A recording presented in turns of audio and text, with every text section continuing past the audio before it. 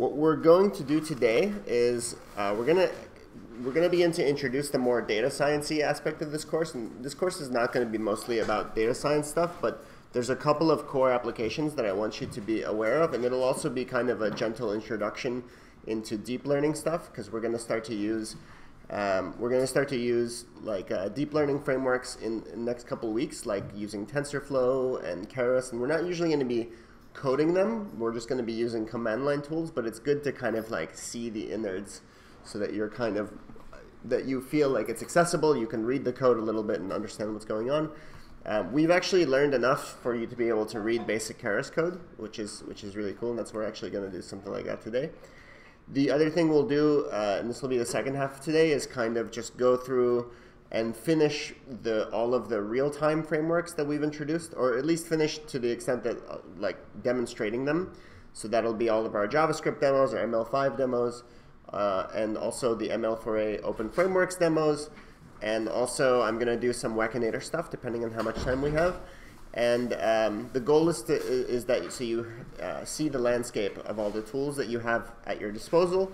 And we're going to be doing these projects, so that's going to be, I'm going to talk about that in a moment.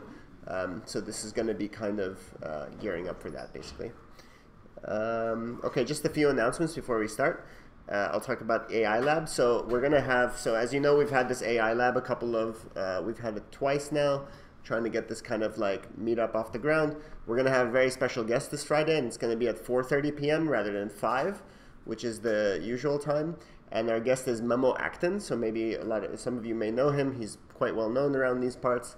I showed his work in the first week, so this is kind of doing some picks-to-pick stuff. If you haven't seen him talk, he's a really, really like interesting, entertaining person, and he's coming all the way here for AI Lab. Yeah, don't ask him if that's true. It's completely verified. It's and also office hours. Okay, so I'm gonna set up the Google Calendar thing later today, and I'll send you the link. But basically tomorrow I'll be available 1 to 7, let's say, roughly those times. So just email me ahead of time, and we'll kind of get you sorted in. I'll be downstairs, and I'll be here on Thursday and Friday too. So that's just kind of to be aware of. Just note that next week I'm going to be out of town, and I'm going to talk about the schedule in the next slide, but I'll be out of town next week, so I won't be here for office hours, but I'll still be available over email and things like that. I'll come back in the middle of the following week. So yeah, just to be aware of that.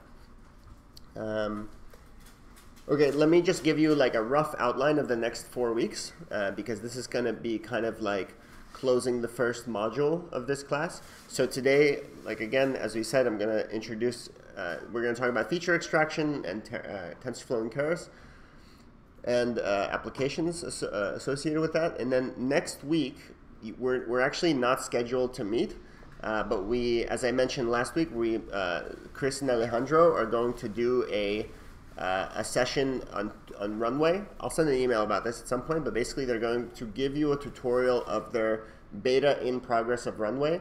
For those who haven't seen Runway yet, it's possibly going to be like really your best friend as a tool for creating projects in this course, and especially the next version of it. They still haven't finished like a proper release of it yet, which means that we can't exactly use it, but what they've said is that they're going to show you how it works, so that, and possibly distribute some sort of an alpha version of the beta, let's call it. And once you have that, you'll be able to actually set up some of these really cool deep learning pipelines.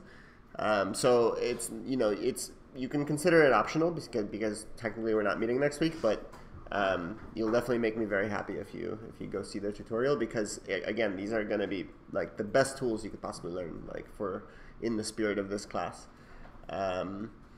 And the week after that, we don't have class also, because it's kind of a weird like Monday schedule for that Tuesday. So we just don't have class scheduled, and I'm going to be out of town that day anyway. But I'm coming back like later in that week, like on Thursday I'll be back. Okay, so this is the idea for the week that I'll be back. So this is my last class here for the next 3 weeks. Like the next time I'll be back here is in 3 weeks. So, which is October 16th. And what we want to do that day is I'm thinking to have like mini presentations. So this is going to be kind of like a midterm project. What I'd like for you to do, you have 3 weeks to create some sort of a basic application that uses the tools that we've shown so far today, which I'm going to summarize again today. You know, your ML5, your openFrameworks demos, which should work easily on everyone's computer, and then also Wackonator if you choose to use it. And the idea is not necessarily to go wild and make, you know, like your final project, but to do something that's like represents a clever hack of something that we've shown using one of the included examples, let's say as a template. So it should be fairly, you know, accessible, something that everyone should be able to do. And what I'd like to do is basically, what we'll do is kind of like, here's the way that we'll kind of structure it. On the 16th, what I'd like to do, let's see how it goes, but I'd like to devote the first half of that course, or maybe half of that class, to mini presentations. We don't want to make like a crazy thing, like our final presentations will be, let's say, the whole class. But for this, let's just do like show what you have, show the idea, maybe talk about what you struggled with, maybe, or if you created any reusable tools in the process of making it, and just you know, kind of talk about it for between 3 and 5 minutes. And I should say it's optional. So like, if you want to instead just show it to me and not have it in the class, you're completely welcome to do that. But everyone should have a project. So that's going to be the goal. And yeah, so that's going to be kind of the style of the way things go. And since we have, since that should hopefully only take the first half of the class, then we can also devote the second half of the class to beginning the next module, which is kind of more generative applications. And we'll see how much time there is for that. Like, it might just be a casual introduction, and we'll start in earnest the following week. But hopefully we can kind of get started on that. And yeah, these are the tools that are available to you. And if you can go off the board also and use, let's say, Runway if you want to, or like the ML4A guides, which we're going to introduce today. Feel free to bring in whatever you want. Maybe somebody might get interested in a framework that we haven't talked about. That's completely also very much welcome and even encouraged. Okay, so the deep learning frameworks that have proliferated in the last couple of years, you're looking at a few of them. And we're going to mostly focus on Keras and TensorFlow today. And again, we're going to approach it at a relatively high level. Like, we're not going to look at TensorFlow code today exactly. We're going to look at Keras code. And Keras is kind of the processing of TensorFlow, let's say. And but just to be aware of some of the other frameworks that are out there, the other big one is PyTorch. And PyTorch and TensorFlow are kind of like frenemies, let's say, like competitors. People use them for different purposes. There's a really big community around both of them, and some of the stuff we'll use is actually PyTorch based, but again, we're not going to actually, this class is not about learning how to code TensorFlow or PyTorch, which is relatively well beyond the scope of this class anyway, but you should be able to kind of get going with Keras. And then some of the other ones that we might see are Caffe, and I haven't worked with MXNet, so I don't actually think we'll see that in this class. Theano is basically discontinued, so that project is quickly, it's been replaced by TensorFlow, more or less, and so we probably won't see too much of that either. And then this one is a little bit off the board. Darknet, for those of you who have been using the openFrameworks demos, there's this C++ based library called Darknet, which is being implemented by this one madman who's at the University of Washington, I think. It's a really funny, like, it's called Darknet for whatever reason, and it's got a really weird cryptic logo and so on. I'll kind of show that probably another week, I think. But it does, like, for example, when we use the object detection, that's using Darknet. And Chris and Alejandro will show you object detection because that's one of the modules in Runway. Okay, just to give you an understanding of how these things are kind of structured. So people here are pretty familiar with the idea of processing being an abstraction of Java, which makes doing things that are particularly relevant to artists, designers, and creative professionals and so on. In Java, it makes those things easier, basically, more accessible, a little bit more high level. It's basically like a wrapper to Java graphics libraries and sound libraries and so on. And ML5 is kind of the same thing to TensorFlow.js, right? So ML5 abstracts a lot of the low-level detail inside of TensorFlow.js and gives you kind of nice reusable modules that you can use to do, let's say, image classification or regression or whatever you need. Keras is the same thing for TensorFlow. So let me just back up. Like, what is TensorFlow? TensorFlow is a library that has been being actively developed for a number of years by Google. It's an open source project, and so in theory it's available to anyone, but it's particularly associated with Google. It started as an internal project at Google and was released in early 2016. And what TensorFlow does is it kind of, it's not explicitly for deep learning. The scope of TensorFlow's library is much more low level than that. The point of TensorFlow is to set up gigantic computational graphs in a way that is computationally efficient, which means that these neural networks that we're building, they consume so many resources, and so efficiency and kind of implementing that in the most in the most performant possible way is a really big concern in the deep learning community. And so this library kind of takes care of all of the low-level detail, allocation of memory resources, like setting up these deep learning pipelines, and it also has automatic differentiation inside of it, which means it calculates gradients. Basically, it does all of that so you don't have to code it. In the old days, all that stuff used to be just like libraries that you could download, and then you'd have to figure out how to use them and so on. But now it's been abstracted away quite nicely. And what Keras does is if you look at TensorFlow code, it doesn't necessarily, it might still look like gibberish to you. But Keras kind of wraps that in the way that processing wraps Java, and kind of makes writing neural networks easy to read. So net equals new model, net.addLayer, net.addLayer, net.addLayer, net.train, things like that, just to put it in pseudocode. And so Keras tends to be preferred by, let's say, engineers, especially engineers at companies that don't necessarily specialize in research. And so I've used it as the basis for all of my guides, like on ML4A's guides, because for just that reason. And so we'll be kind of, and of course, yeah, it's the tip of the iceberg, right? That's the point of this metaphor. So we'll be showing that in just a bit. The primary, or at least the first thing that I'm going to show you, is this concept of reverse image search. So the task goes like this. If you have a query image and you want to retrieve the k nearest neighbors to that image from a large data set of images, right? So like you have a frog or a bullfrog or whatever, a toad, I'm not sure. Who knows what that is? Who knows what species that is? Well, anyhow, this retrieves a bunch of other images of frogs, right? And what's cool is that notice that a lot of them vary considerably in color detail, right? So it's not retrieving something that has a similar pixel color distribution. It actually retrieves you images which have similar content, right? Which is to say that it retrieves frogs.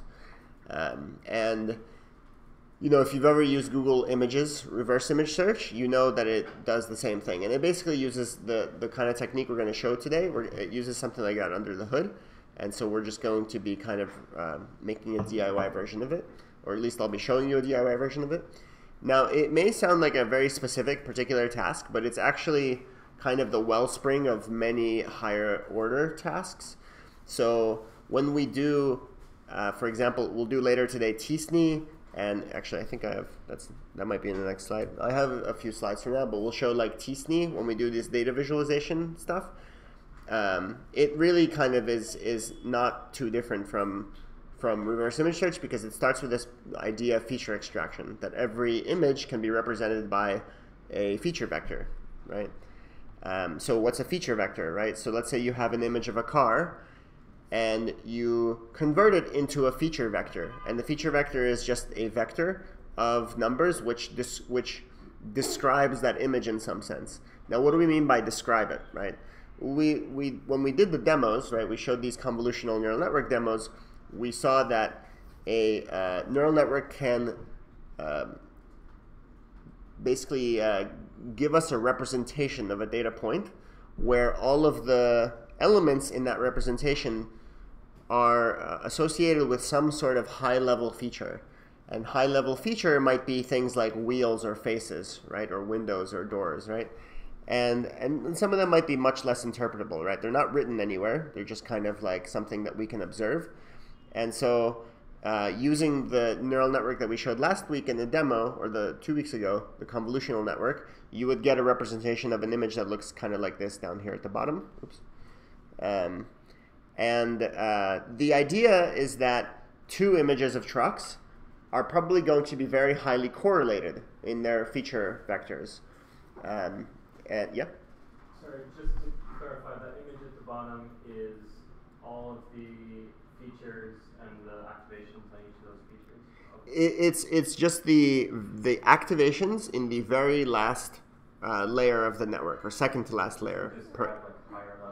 The most high level that the network has, right? Actually, the second most high level, because the most high level would be the actual classification.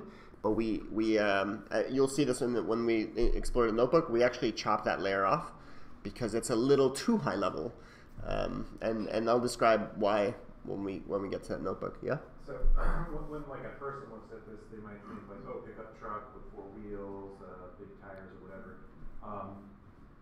Is there any way to sort of allow the neural network to sort of hone in on a specific way? Because we see features, I'm assuming, differently than the way that the neural network is interpreting it.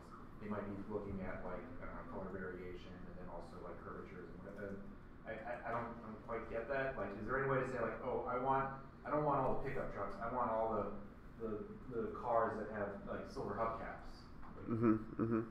Yeah. So in order to do a query like that, you would have to have probably, at least the first way I can think to do something like that is you would have had to have trained it in order to identify the features that you're particularly concerned about. So if you do want color, that could be actually a secondary label that you use, and then it would learn features that are specifically relevant to that, and then later you could do query results like that. But here, this is based on there is no explicit features guaranteed. It's trained in order to maximize classification accuracy. So the label is probably trucks or pickup trucks or whatever, and so it learns features that are, very coarse but basically relevant just to that. But in theory, there's a way to do that kind of more advanced querying, but we're going to start with the sort of lowest level, or let's say the simplest approach. Good questions. Anybody else? All right. So another way to think about this is that we are embedding our data points into space, into some sort of a feature space, right? So you're going to hear this word a lot as well if you're interested in the machine learning space, embedding, right? You kind of hear embedding a lot. And what do I mean by that, right? So any image will give us a feature vector, and in this case, for this neural network, it happens to be 4,096 numbers. So you can think of that point as you can think of that image as being embedded as a point inside of a 4,096 dimensional space. That 4,096 dimensional space contains all of the possible combinations of these activations that you can possibly have, right? In other words, any image would be a point in that 4,096 dimensional space. Does that make sense? I know it starts to get a little abstract, but it does help to think of it this way. So that means that if you have a data set, let's say you have five points, then all of those things, you can extract their features and put them inside that space. So let's say you just have a two-dimensional space like this, and you have these points A, B, C, D, and E. Now, the reason why it's useful to think of it this way is because it preserves basic geometric properties, right, that we're familiar with. So for example, you notice that B and E are very close to each other, right? So B and E are closer to each other than B and C. And what that indicates is that B and E must be more similar because they lie closer to each other in feature space, right? And you'll see that in the first three applications that I show you will all be applications exploiting that property. Yeah. Is this idea of like the two-dimensional, like embedding in a two-dimensional space of similarity, is that what a t-SNE is, or is t-SNE something? It is, yeah. I mean, and we're gonna do t-SNE later today, so I'll save the longer explanation for that. But yes, t-SNE embeds in a two-dimensional space, and it does so in a particular way. There's multiple ways of embedding points into feature space. t-SNE is kind of the one that's preferred for 2 and 3 dimensions for visualization, because it happens to have certain properties that are very good for that, whereas other techniques may not. Yeah. Mm-hmm. A follow-up question to that. So if the feature space is like, has like 4,096 dimensions or something like that, so when you move to a lower dimensional feature space, how do you avoid losing information by doing that? You can't avoid it because you absolutely will lose information, but there are ways of trying to lose as little information as possible. And that's also something that is in a couple of slides. Like I have slides on principal component analysis, which is all about doing exactly that. And we'll follow up to that. Mm-hmm. Any other questions? Another cool property of these is that, and this isn't always useful, but in certain use cases it is. Like for example, with word vectors, sometimes the vectors that connect two different points actually have interpretable meaning as well. So actually, this will be more clear. I think when we have, I'll show an example of this a little later. But like, let's say a vector that, let's say, adds or subtracts certain features can also have some sort of interpretation. I have a better explanation of this when we show word vectors. So let's keep that in the back of your mind. Okay, so just a really quick review, what these first 3 weeks have been all about is extracting feature vectors, right? So we learned about neural networks, and we saw that neural networks can extract activations and therefore feature vectors for any set of images. So like for numbers, let's say. There's sometimes, be careful not to confuse the activations and the weights, right? The weights are a property of the neural network that is used to, create the mapping between the media, let's say, like the raw input and the features that it finds, and then the activations are the features. So, or let's say, just so that I'm not confusing you too much, like features are from the activations. They're patterns in the activations, right? And the activations are these neurons, right? They're the values carried inside of the neurons. We learned that this process, last week we talked about how this is discovered. So we were able to train a neural network using an iterative process called gradient descent. And gradient descent basically is this iterative process that starts with a random parameterization and then finds but a good one. Not the best one, but a good one, because it's impossible to guarantee finding the best one.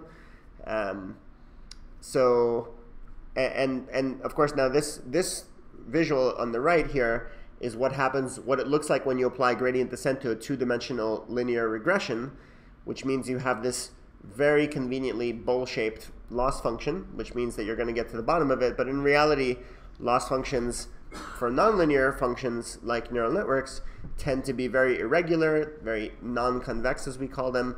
And so there's all kinds of problems that result when you try to train it with gradient descent, which is to say that you get stuck inside of local minima, right? Like local optimal parameterizations, but not necessarily the best ones. And so we learned a whole big bag of tricks that research scientists use to try to get around this problem. And this is kind of the major focus, I would say the primary focus of research in the area of machine learning is figuring out how to train better and more accurately. And so we talked about mini-batch and stochastic gradient descent as a means of dealing with this problem. We talked about different optimizers like momentum and adaptive functions. We talked about regularization. Now all of these are kind of jargon, a little jargony for the scope of this class. But when we look at Keras, you're going to see these words pop up. And so if you have at least a basic understanding of what they are, you can at least kind of continue and know what they're there for. And if you kind of keep looking at it, you'll slowly learn in more specificity what all these things do. But just be aware of them at the very least. You don't necessarily have to be a scholar about them, but kind of keep a glossary, like a mental glossary of what these things mean. So this is what training looks like. So again, something that we learned, you get this feature representation. In the one-layer neural network, you get features that look like the image classes themselves.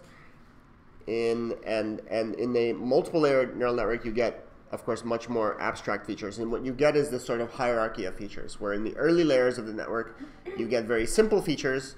So in the very first layer, you could say the input layer, your features are nothing but the bare pixels themselves, right? And then in the first, after the first convolution, you have, let's say, basic edges or simple, really, really simple multiple pixel patterns. And then as you proceed through the network, the features that you get, the activations, become progressively more and more high level, more and more complicated. They go from things like corners and parallel lines to like basic like polygons, and then into basic objects, basic object categories, let's say windows, doors, ears, faces, computer screens, and then eventually to your classification layer. And we're particularly concerned by the most high-level activations, because those are the ones we're really interested in, right? If we want more frogs, frog is going to be a high-level activation, right? Or sorry, one of the high-level features, or a classification itself. Now, how do we tell how similar two images are? So if I ask you, like, which of these two images are more similar, which of these two image pairs are more similar to each other? Probably everyone's thinking, well, maybe not everyone, but like the cat and the dog are roughly more similar than the cat and the truck. How do we actually calculate that, right? We extract all their features, and we grab the last layer activations, and then so we have these activations, right? So what can we do to compare, to compute some sort of a similarity metric or a dissimilarity metric, like a dissimilarity metric is kind of what we're looking for. So the simple thing to do would be to take the distance between them, right? Either the distance or the correlation, right? Which are just measures of how similar or dissimilar two vectors are. Now it turns out, for like somewhat mathy reasons, that you can't quite do this. Like, it makes sense theoretically, but it turns out to have that if you just did that, it wouldn't work too well. And the reason has to do with the fact that when you have a very high dimensionality, all distance measurements kind of go to crap, like because the space is kind of too large. One reason for that is that the actual feature vectors are very, very redundant. So a lot of or redundant in the sense that many of the elements in them are actually highly correlated with each other. So for example, two of the neurons might both be looking for faces, or might be looking for slightly different shaped faces or something like that. And so they're going to be very highly correlated. Whenever it sees a face, they'll both be active. And so there's a ton of redundancy. In other words, like more mathematically, none of these feature vectors are not necessarily linearly independent. They're highly, highly correlated with each other, which means that some features may give undue weight into the calculation of the distance more than others. Especially more than some of the like more meaningful, detailed ones. So it turns out these measurements don't do so well.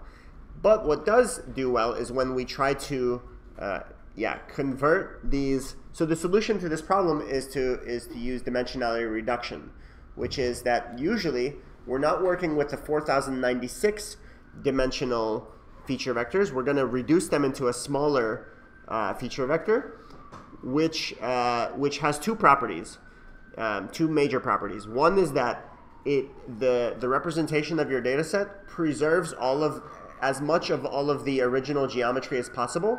In other words, 2 points that are similar in 4096 dimensions, or close to each other in 4096 dimensions, are close to each other in 100 dimensions or 200 dimensions or whatever it is. So that's the goal. And then the second property is that all of the elements in the reduced space are actually like as linearly independent of each other as possible, non-correlated, mutually orthogonal. For anyone who has like a math background, so these things might make some sense. And that's going to be usually like a sort of pre-processing step. When you do Google reverse image search, the feature vectors they use, I think are I forget because someone told me at some point, but it's really small. It's like 2 digits. I don't know. It's like 64 numbers or something like that. Even though there's actually a lot more information which comes out of a convolutional network. Any questions? I know there was a lot. Yeah. So we were talking about QCA before. This is like that's when you use this kind of technique. Yeah, that's one way of doing it, and we'll show that. Yeah. Mm-hmm.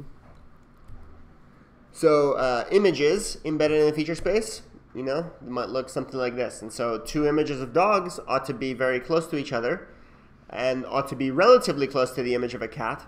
And the image of a car and the image of a house are relatively far apart from the others, right? This is kind of the properties that we're hoping to have. Because once you have this property, then you can do all sorts of higher level tasks. So reverse image search is one of them.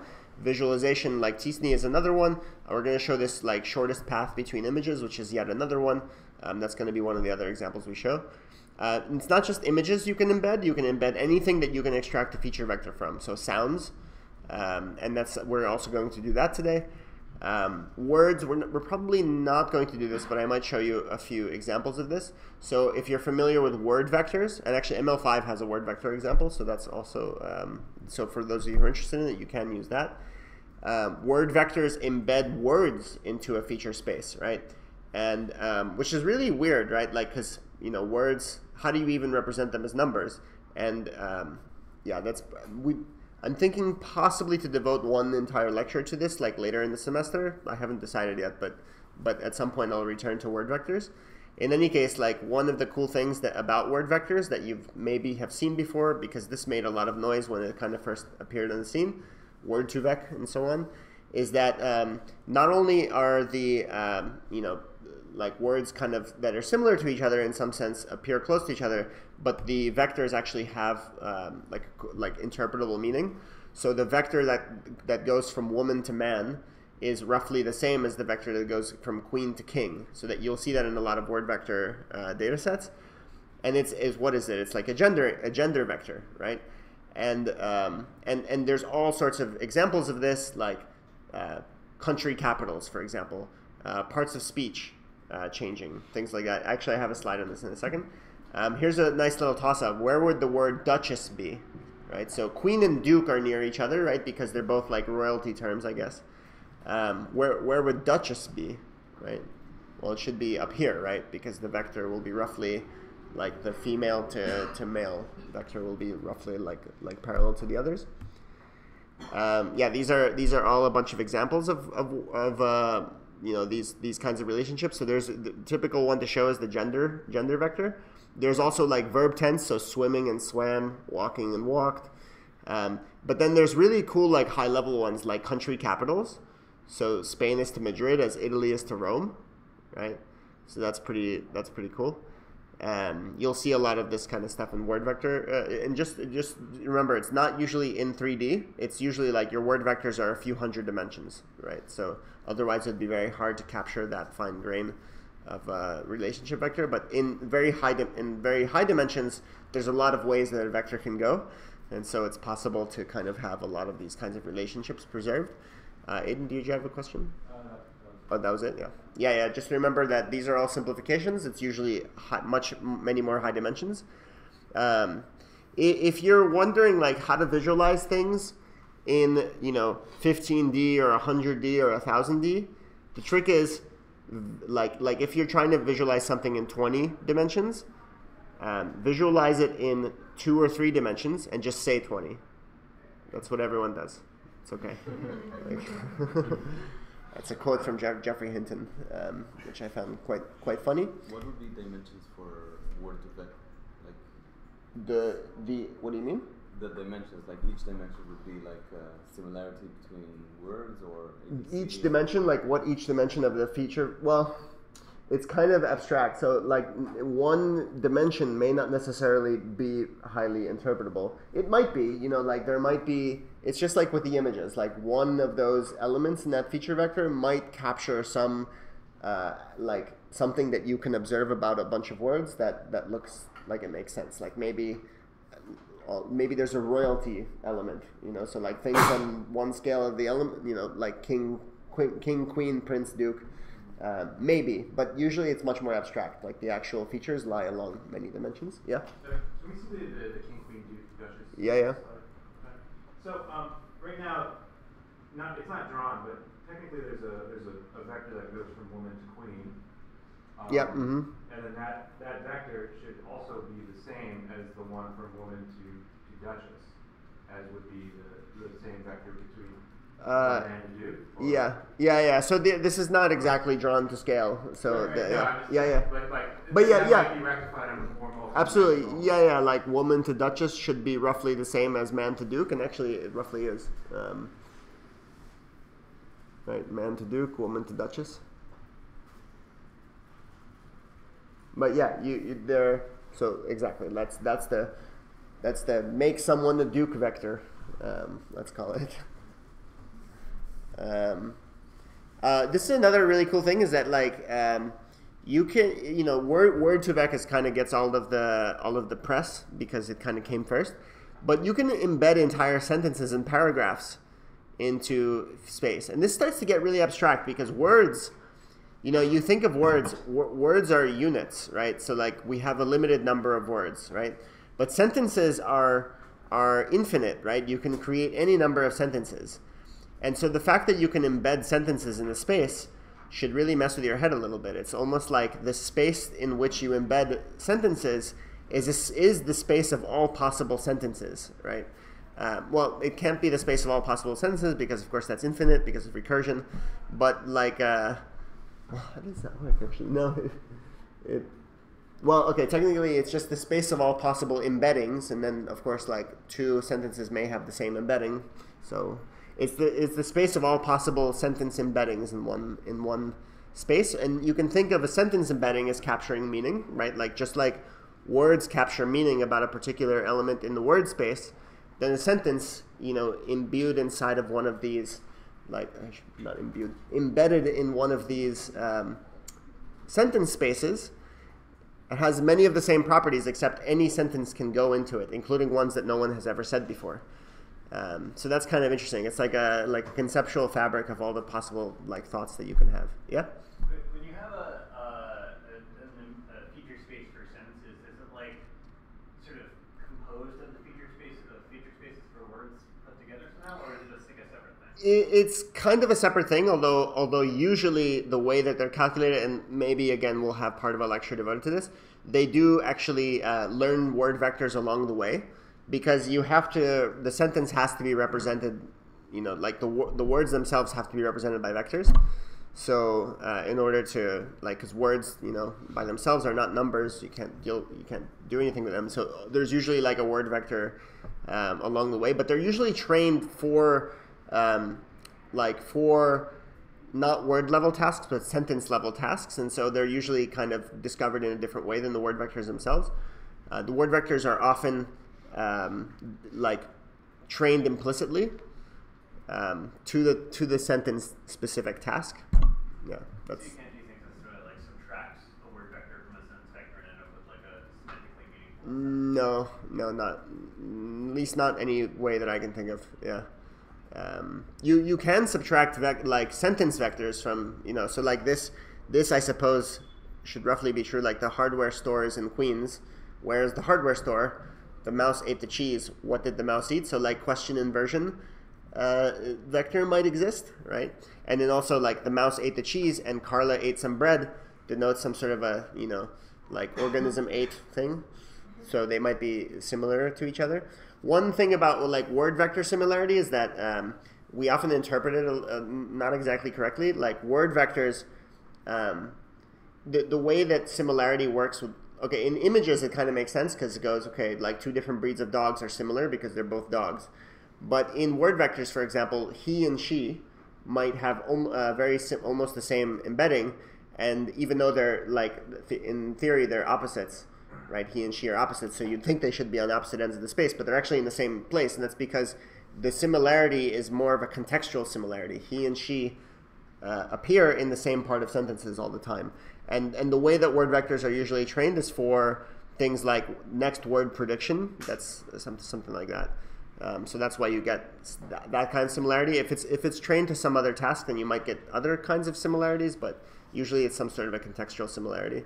Did you have a question? Yeah, it was sort of more about the training. Like in this case, we're visualizing similarity, but what is this classification? What is this actually classifying? What are we training on? Yeah, so again, it is beyond the scope of the class, but I'll answer that briefly. Usually the way word vectors are trained is they're trained in such a way that it's like a neural network predicting the next word in a sequence of words. So maybe your input is the last 5 word vectors, and then your output is the the next word vector, Right. something like that. You can kind of repurpose those features to like look at the similarity, even though it's Yeah, not really. right. Yeah. Or some other like natural language processing task. It might be like sentiment detection. The point is, it actually doesn't even matter. That's the funny thing. Like, actually, if anyone's interested in this topic, they should there's a really great class on natural language processing and deep learning taught by Richard Socher. It's CS2. It's let's see if I can CS. What is it? 2024. I might have the number wrong, but if you look up like Richard Socher, Stanford, computer science, like natural language processing, you'll find this class on YouTube. And yeah, as long as it's trained to some relatively meaningful like natural language processing task, it'll learn a decent set of word vectors. But the same thing goes for images, or like frames. Like, if we train it to classify something, we can analyze similarity. Exactly, yeah, and actually that's a good analogy. Like with images, it doesn't really matter what as long as it doesn't matter what your like categories are. Right. It'll learn usually roughly the same features because features tend to be kind of universal, at least low-level ones. Or yeah. Do machine learning scientists have any sort of like theoretical framework for ascribing meaning to high-level feature vectors, or is it usually always just kind of an experimental process of like, oh, if I subtract this, it has this effect? Well, I'm not. Can you clarify what you mean? Like, they don't necessarily assign meaning explicitly. It's just kind of something that we talk about. It's a little fuzzy. Well, I feel like I see an example sometimes, especially like I was looking at examples of like magenta projects where you can like do things like subtract like a note density feature from a like vector of like a musical sequence or something like that. Like, how do people find out what those vectors mean? Yeah. We're going to have, probably the next time I'm here, like the beginning of the generative art module, we'll start with questions that are related to that, because you can do experiments to figure out what the features are. Now when I say figure out, it's like, again, it's not explicitly anywhere inside the neural network. It's just something that, like, if you see that one feature tends to respond all the time for faces, then you'll go, oh, that's the face vector. And so probably, I'm not sure about with the magenta example how that's actually done, but I can almost guess that unless it was trained specifically on something like note density, then it's probably just something that they found. And then once you find it, there are like varieties of neural networks that try to actually like specifically add constraints in the training process in order to capture desired kinds of features. So we'll talk about that a little bit when we look into GANs, which is later in the semester. So it's a very fuzzy space, I would say. Good questions though. Any others? Okay, good. Keep them coming. Let's just see how we're doing in time. Yeah. We started at 12:10. Okay, cool. This should roughly take us to the break, and then we'll do the practical. So things like this start to make sense, right? I showed this slide in the first week. So a woman is eating a delicious sandwich, and a neural network produces an image, right? Well, now you can actually see how this would work as a neural network, right? Not this neural network, because this only has 2 input neurons, right? But you can embed a sentence as a vector in the sentence space. And and just remember, like, the number of elements is fixed, right? So you can have a neural network whose input is the embedding of that particular sentence, and then the output might be a whole bunch of pixels. So and again, like, this is a little bit more of a hint of later in the semester when we get into generative models, but I just wanted to bring this up so now you can kind of like, yeah, we'll keep on back propagating our understanding of this. So like, the next time we look at it, you're going to understand it a little bit more, and then we'll look at it again, and we're going to fine tune those parameters in your brains. Yeah. So this this image is created like from like scratch, essentially, and the way that this algorithm does it is it's taking it's assigning an RGB value to each pixel. And that's based off of other images that it's you've been trained on that show women and sandwiches and delicious. Yeah, and there may not be any actual training sample that contains that exact sentence or a woman eating a sandwich, but maybe there's sandwiches and there's women and there's things that are delicious, and so it learns all of those things and kind of learns a mapping from one to the other. Yeah, it's kind of weird, right? Yeah. This is actually just from, I think, yesterday, or at least I saw it yesterday, or if anything, it's from like, it might be a month old or something. But this is some research from Facebook, Facebook AI, that is like the best neural story generation I've ever seen. Like, and you know, for those of you who are watching the char RNNs, you know, like coming up with science fiction scripts and, you know, like Seinfeld episodes and things like that, and they always don't make any sense, like when you read them for too long. Like, read these and just try to believe that this was completely written by a neural network, right? So and this is using a sort of prompt. So like the neural network is given a prompt, and then it has to produce a whole paragraph on that prompt. So it writes, "The scientist stood there a little dazed as he stared. 'What is it?' he asked. This thing, this is a virus, a chemical that can destroy an entire planet, and it is a very small, complex chemical that could destroy any planet," the scientist replied. His lab assistant looked down at the tablet. "I've just discovered it. I can't believe it. It looks like it's made of some sort of chemical that's very dangerous." "Well, that's a virus on the ground. It's very effective. I can't believe what it is," he said, pointing to the scientist. "We don't know what this thing is. We haven't seen anything like it. We can't even see anything like this." Dr. Jones stared at the scientist for a moment. "What do you mean? What does it do?" It's a monster." This is like... So, you know, the big problem with all these, like, chat RNN type bots is that, you know, you read them for long enough and they just, like, lose memory and they start talking about random things, and, you know, and that's usually, like, the whole, like, literally every time one of these char RNNs is in the press, like, that's the funny thing about them, is that they forget. It's like the same joke over and over, like, okay, it has a recipe, it lists some ingredients, and then it starts cooking with different ingredients and things like that. But now it's like, now they're starting to get actually like pretty good. And I don't think they released the model, but both the code and the data set. The data set is something like, I think, a few 100,000 writing prompts. So there's some sort of a Reddit group where and it's here. I just discovered this today, so I don't know exactly. If anyone knows this better, like, jump in. But people, like, it's like a creative writing group where people post prompts. Like write about this, and then people write little short stories. So people scrape this for like hundreds of thousands of these, and wrote a neural network that does the same thing. The next thing is, of course, the Turing test. Like, put these on Reddit and see if people can figure out if it's a machine. Aiden, do you have a question? Oh yeah. Okay.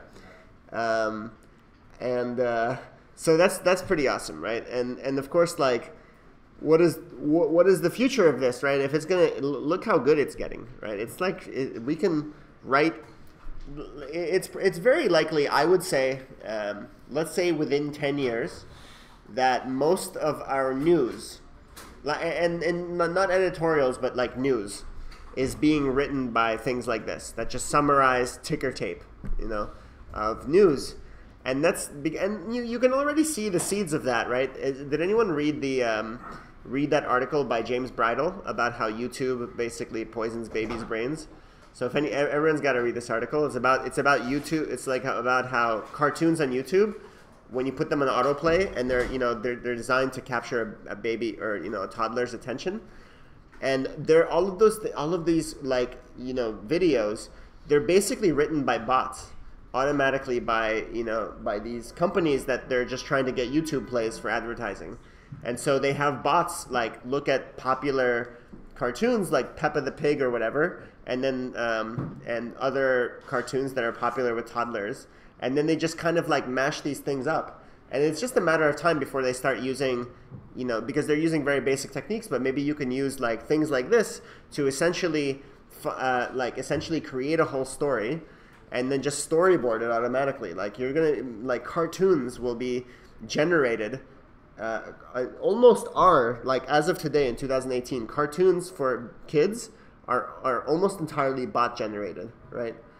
like, or at least the ones that if you go 5 clicks deep, maybe not the first Peppa the Pig episode, but like 5 clicks later when you're into some random company, like read this article. It's like terrifying. And the reason why it's terrifying is that, okay, it works right now for babies, but now, you know, little by little, it's going to start to work on adults. Like, of course, you know, you can see how coherent it is.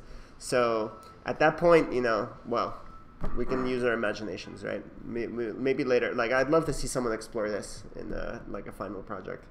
Yeah, keep that in the back of your head. It's terrifying, isn't it? Okay, so what I'm going to do now is, let's see here. Yeah, I'm going to describe the tasks that we're going to actually, I'm going to take you through the notebooks, I think, after our break. We'll do like, I'll basically show you a few of these Python notebooks that do the exact tasks that I'm about to show you.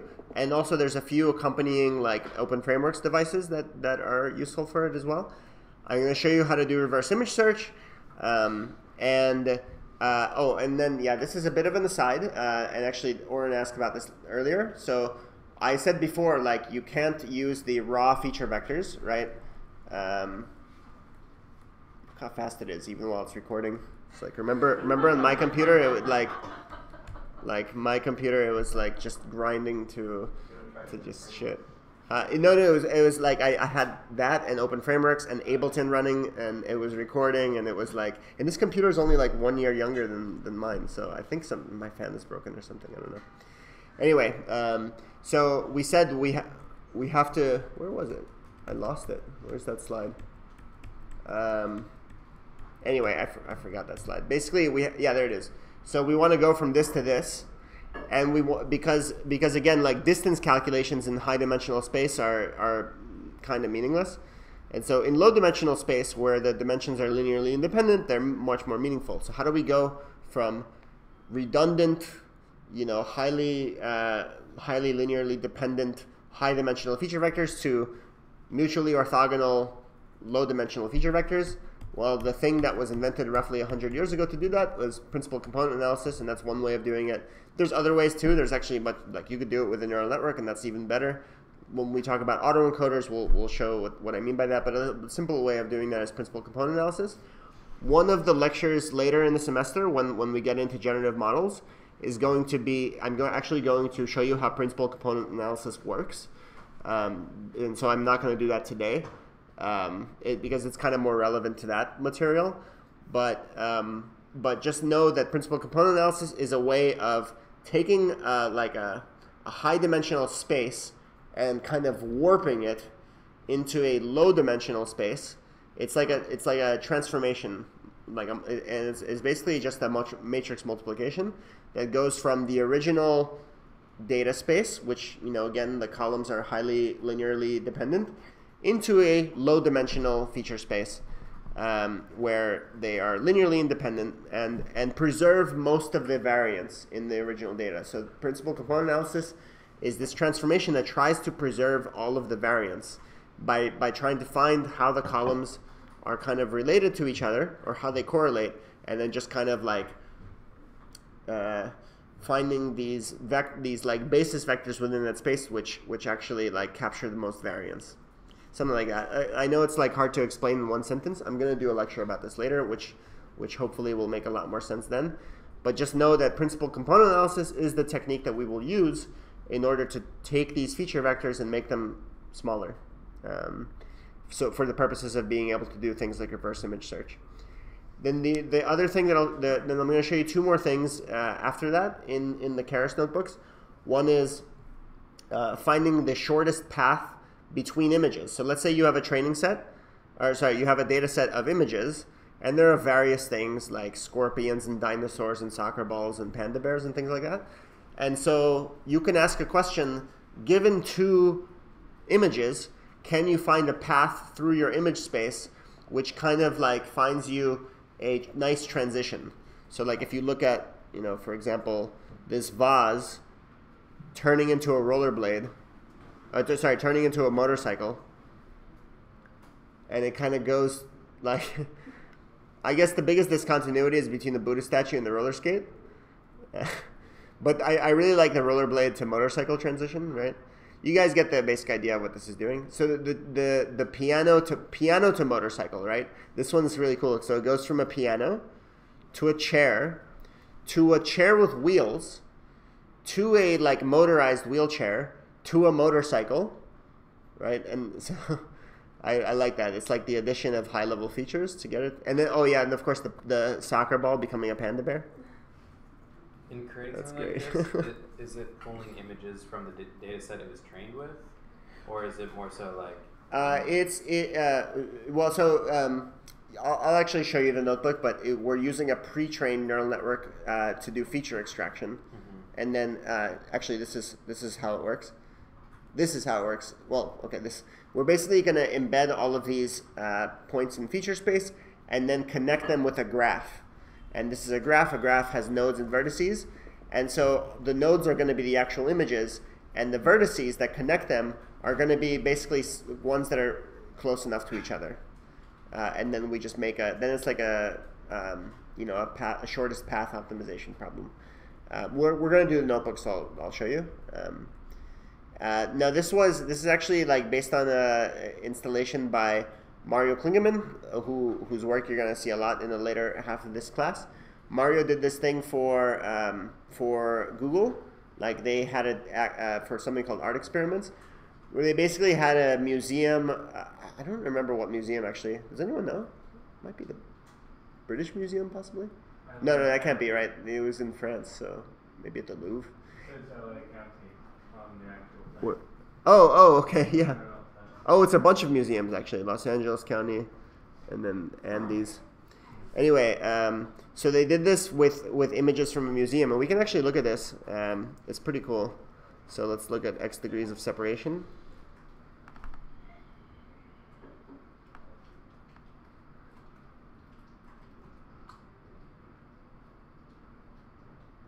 Right, so that's the one that always starts with, and then lets you do your own. So we can be like, okay, let's pick this and Obama. That's kind of neat, right? Someone pick one. I guess it's hard for you to pick, right? So I'll just pick, okay, this and that.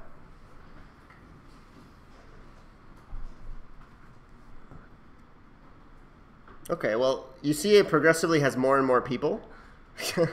So that's kind of decent. Some of them are harder than others, right? I've had a few pretty good ones, like, okay, let's try. Ones that are really similar to each other from the beginning are kind of the best candidates. That's good, right? So it progressively takes pieces off, and then it wraps it.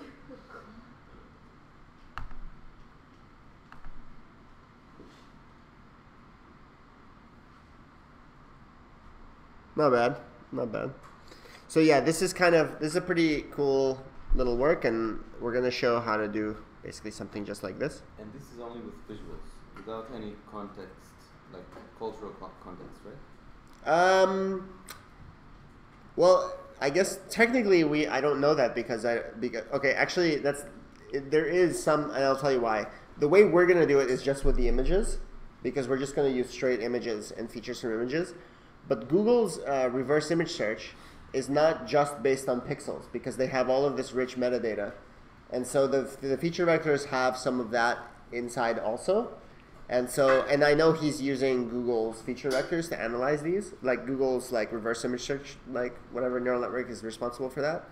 And so I think there's probably something like that going on. That being said, I think maybe the way they did this experiment is just with the pixels, because that's kind of the point of it. It's like trying to look for, I don't know though, maybe it's using some of that cultural metadata.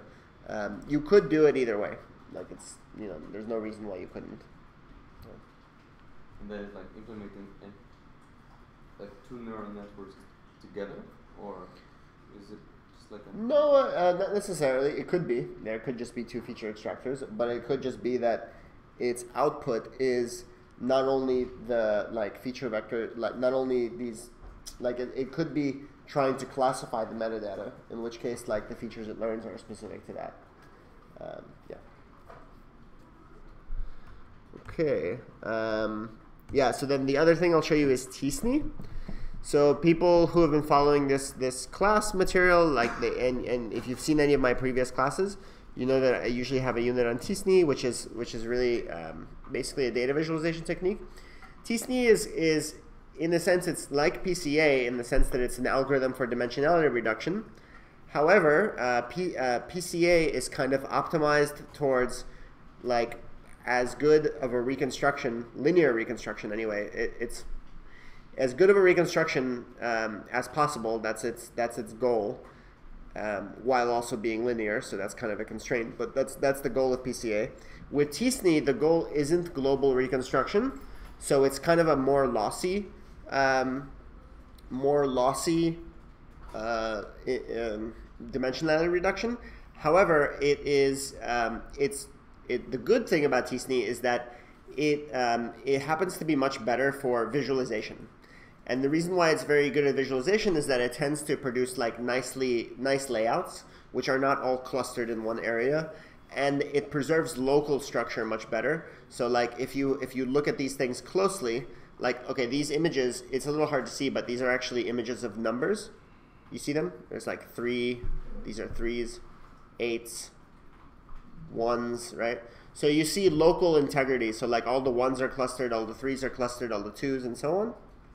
And so, however, you might not necessarily have a very good global structure.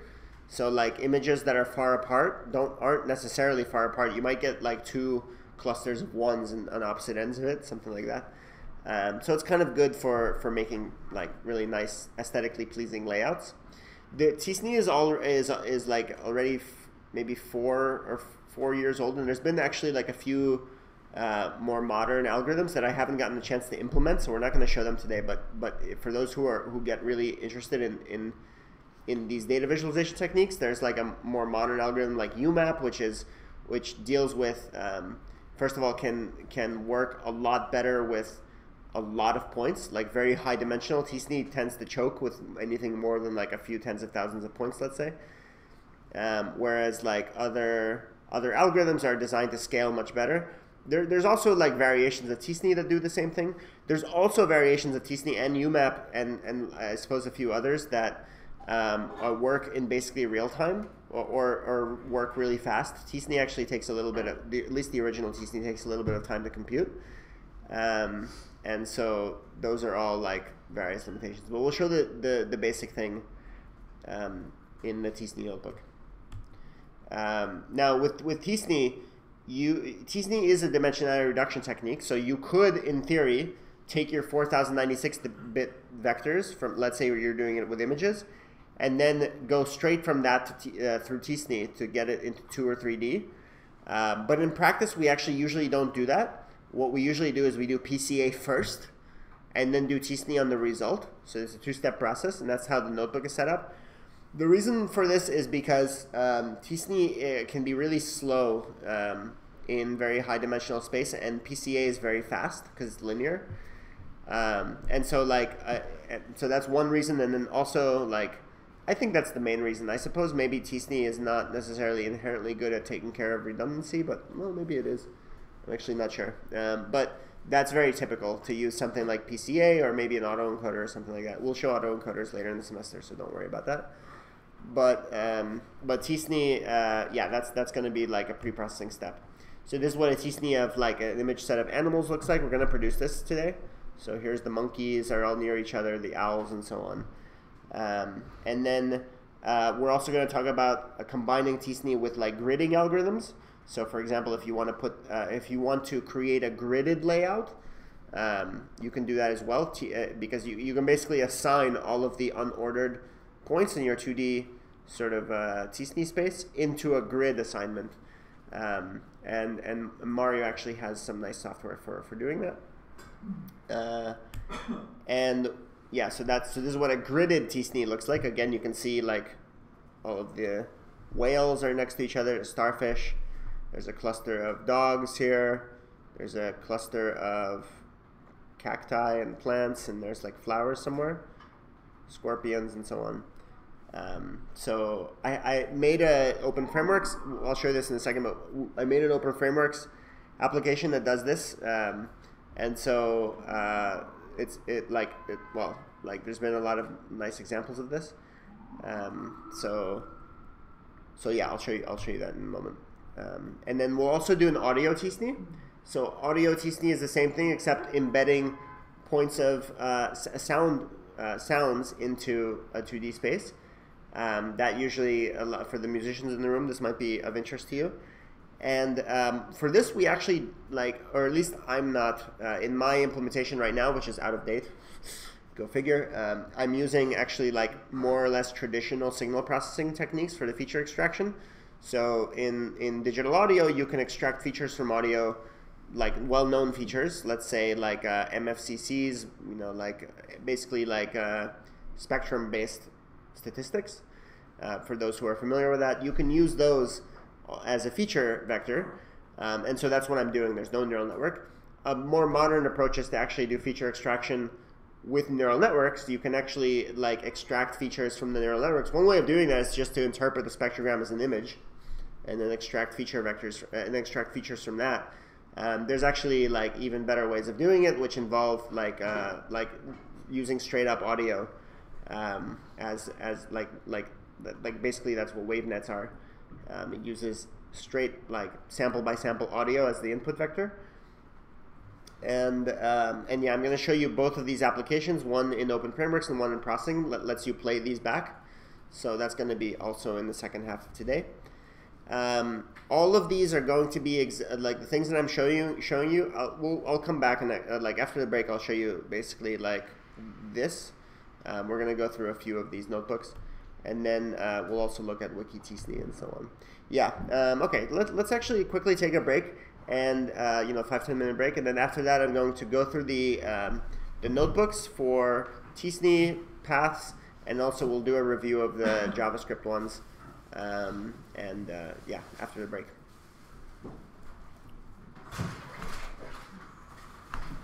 What we'll do now is we'll kind of get into the practical element of today's course, which is to look through a few of the guides, which is the ones that I just mentioned. And a lot of these tutorials are basically written down on this website. Let's actually go to it so that we can have a look at it. If you actually have it loaded, let's look at here. Yeah, if you go to mlfreida.github.io/guides, you'll see that all of the guides that we're going to look at right now are linked from here.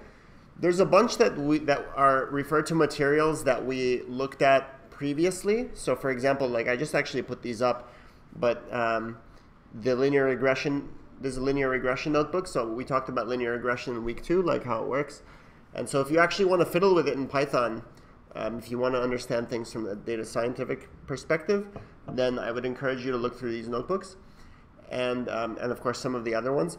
Later, I'm going to mention. I'll talk about this at the end of today, but I'm going to release certain supplementary materials I'm planning to do, which are kind of summaries of some of these other notebooks, including the mathematics and Python and NumPy ones that should kind of get you up to speed with how to do certain basic Python stuff that we're going to need later in the semester, and also how to use the terminal.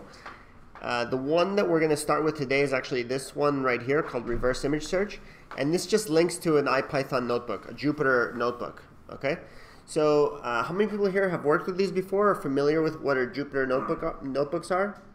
Okay, a handful of you. For those who don't know, Jupyter notebooks they're basically this container that includes code and notes. So inside of it, you can write notes, in plain markdown, like a wiki, and then interspersed with code boxes for Python code. And the cool thing about these is that you can actually execute the code. You can't execute it from GitHub because they don't give you that perspective. But if you look at it through a Jupyter viewer, a notebook viewer, you can actually execute the code, and it takes the code to either your backend or some other backend over a server. And that's actually what I'm going to show you in just a moment. But this is a really nice way of interacting with code samples that people prepare for you. There's a lot of back and forth over whether or not Jupyter notebooks are actually good for learning. I think they are. They have certain weird things about them, how things are out of order, for example. So that can be a little confusing. But if you kind of get over that at least, then I think they're actually quite useful because of the notes element. And so basically, I'm going to take you through this notebook and show you how it works. I'm actually going to I'm going to not implement it, but execute it inside of an environment. Now, most of the Python code, this is, again, this will be more relevant in a few weeks, but I'll just mention briefly, the kind of computer you execute it on matters, of course. Like some of this stuff doesn't necessarily execute very nicely on laptops, particularly MacBooks that don't have GPUs. And so later we're going to actually try to get everyone set up on some cloud computation if you don't already have a GPU you can use. And so I'm actually going to use a service right now called Paperspace, which for those who well, probably most of you are not familiar with Paperspace. Is basically like a cloud service. They let you spin up a computer in their server farm that has nice GPUs and has all the software installed, and so I can make an environment and distribute it for everyone to kind of copy and use without having to install a lot of stuff. It does cost money, but it's a relatively small amount for educational purposes. Later, I'll actually release a tutorial on how to get yourself started on either Paperspace or possibly spell.run, which a few people like Yinning and Chris have actually been using Spell, which is another service quite like Paperspace. There's a few of them out there. There's also like Amazon and Google. You know, they all have cloud. They all provide cloud computation. In any case, what I'm going to do right now is not actually do that tutorial because I want to do that offline. Instead, I'm just going to I'm going to go into my Paperspace and just begin to execute the notebook, because the focus is on learning what the notebook does right now, rather than getting set up with cloud computation, because it's not necessary right now. So let me actually do that. So this is how it will look like if you were to use Paperspace. Once you get an account and you create a machine, you'll have a console view like this, and then basically you can actually launch a terminal. And this is a terminal that interfaces directly with my Paperspace computer. Right? It'll ask me for a login, in theory, or it'll just spin forever. Oh, that one. Okay. So yeah, you would put in your password. Now I'm inside. Now basically this is a terminal window to this computer. Not the computer I'm using. Like, this is not a terminal for the conference room computer. This is actually a terminal for this machine hosted by Paperspace. And we can tell that it's hosted by Paperspace because it has GPUs, which we can find info on if we type NVIDIA SMI. And what I'm going to do is I'm actually going to launch a Jupyter Lab server. So what this is basically, because the terminal is a little bit of an awkward way to interface with this computer, so instead I want to interface with it something much nicer over a browser. So what I do is from the computer that's in the cloud, I'll type Jupyter with a Y lab -- browser, and what this will do is it will launch a Jupyter server, which is accessible over this link. Now you notice that it says localhost 8888. Localhost means this localhost generally means this computer, right? But in this context, this computer is actually that computer, right? We're looking at a window to another computer, and so if you go here, it'll actually not be visible. We have to create a tunnel between the server that's running on the Paperspace machine and my local computer, so that I can interact with it here. And the way that I would do that is by going into a terminal on my computer, and I will go SSH-NL, and this creates a tunnel between my port 8157 and then the port 8888 on the Paperspace machine, and then we go Paperspace at public IP address right there. Copy that. There. Now it asks for oh, that's not right. It'll ask for your password, and then if it doesn't do anything, if it just freezes, that means it's working. So now, which is contrary to most other terminal commands that usually, like, if it hangs, it's doing something wrong.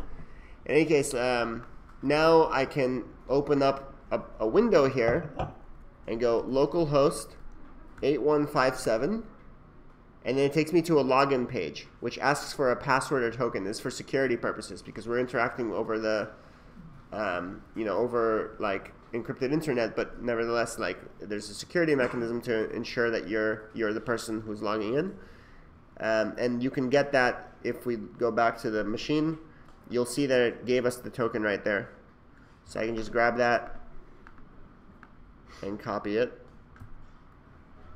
and then bring it back here and log in.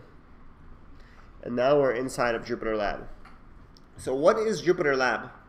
Jupyter Lab is a very lovely environment for computation and note-taking and organization and everything.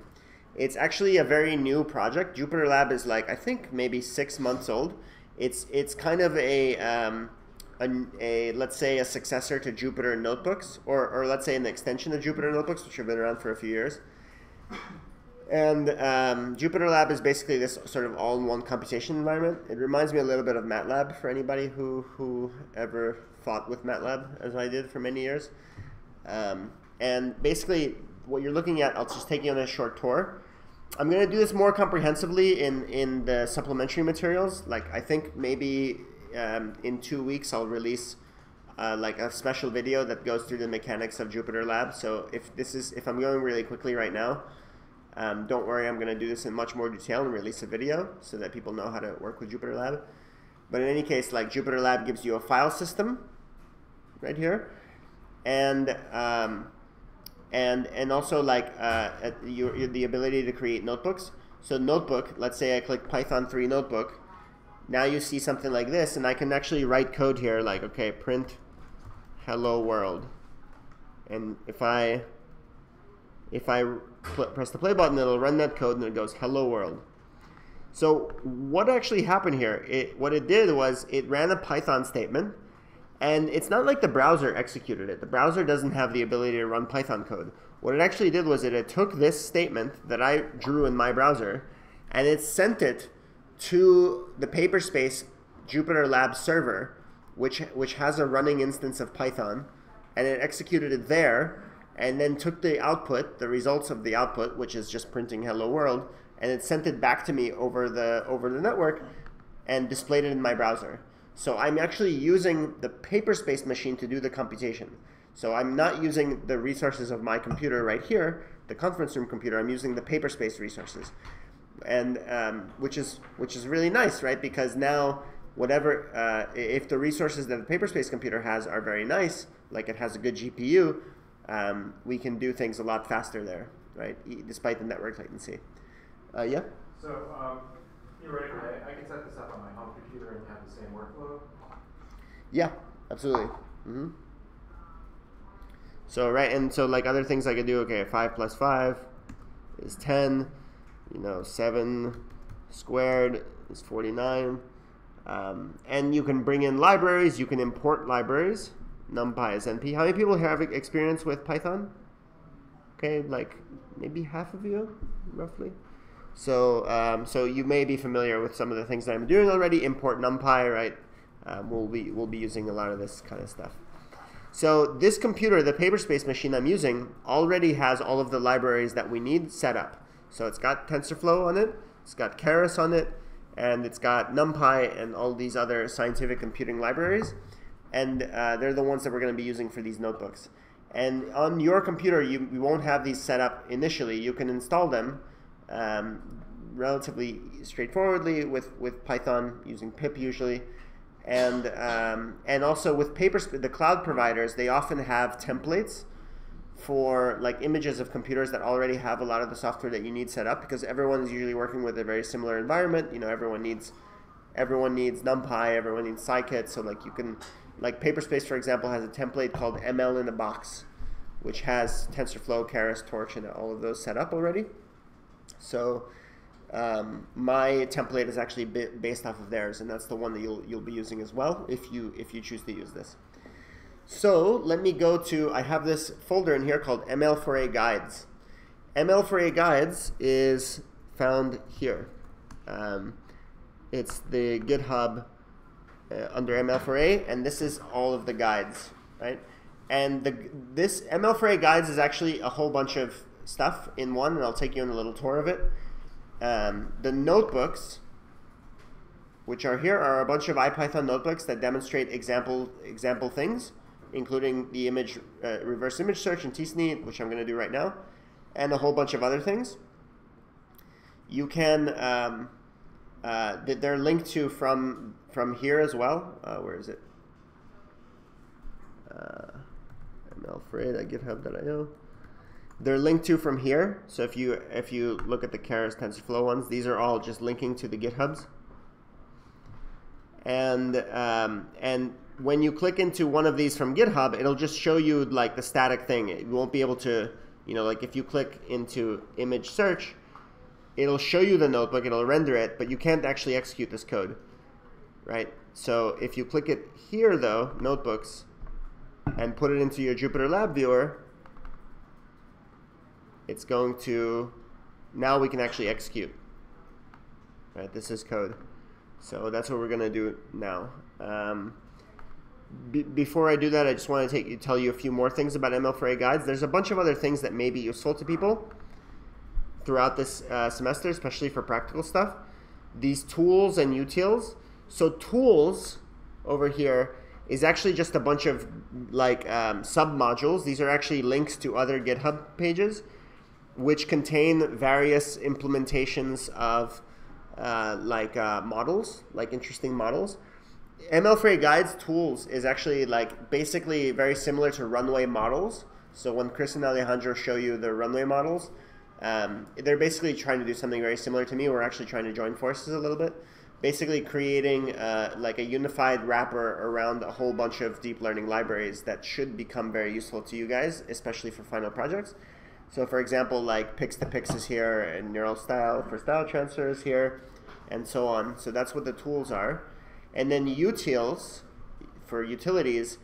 Right now there's just two things in here. There's these. There's a little Python script that is capable of scraping WikiArt. So WikiArt is a website that has like several tens of thousands or hundreds of thousands of freely available artworks, like paintings that have been scanned in. And so I wrote a scraper. So I shouldn't say I wrote it. I actually modified a scraper that was written by Robbie Barrett, whose work I showed in the first week. So you can get like tens of thousands of paintings. So that's pretty cool. And then this other script right here, dataset utils, is something that's also a work in progress. It's just a little utility for doing some pre-processing and post-processing of images. We're going to use this later when we get into like Pix2Pix. This will be really useful. Don't worry about it for now. Like if you're interested in this stuff, then definitely look ahead of time. But we're not going to look at it in earnest until like 2 or 3 weeks from now. Another thing that is kind of worth noting before I forget is a former ITPer and a former resident here, Aaron Montoya, right? He wrote a really neat Google Images scraper and Bing Images scraper. And actually, it turns out the Bing Images scraper is a little nicer, because Google Images, like every couple of months or so, Google Images will like break whatever scraping utilities are out there for them. Like for example, you used to be able to click into each page individually. Now you have to scroll endlessly, and so it actually cuts you off after a certain amount of time. Bing doesn't do that though, so you can actually like he was able to write a scraper that if you do a Bing image search, it'll download like thousands of images. So that's a really great way of creating a data set. So yeah, that's something to look at. I don't have it linked here, but you can either ask me or ask him about it. He has it online. And we will, again, we will use it in a few weeks. So I think that's all the stuff in the GitHub that I wanted to mention before doing the guides. There's also, we're going to look through the notebooks. That's tools. And yeah, that's pretty much, yeah. And then there's a Docker file for this for anyone who wants to mount it on Docker. And if you don't know what Docker is, don't worry. You'll probably get introduced to Docker next week by Chris and Alejandro. So, okay, let's do the image search. So this guide, here I can actually make this invisible, This guide will take you through the process of taking a large folder of images and analyzing them so that you can do feature extraction and reverse image search on it, right? And the way it's set up is that right now it does all of the analysis on in Python. And so if you're doing a project in Python, that's all you need. But then if you wanted to take the results and use it somewhere else, you can actually export them. Like you can export them as a JSON. That's what we're going to do for the t-SNE example as well.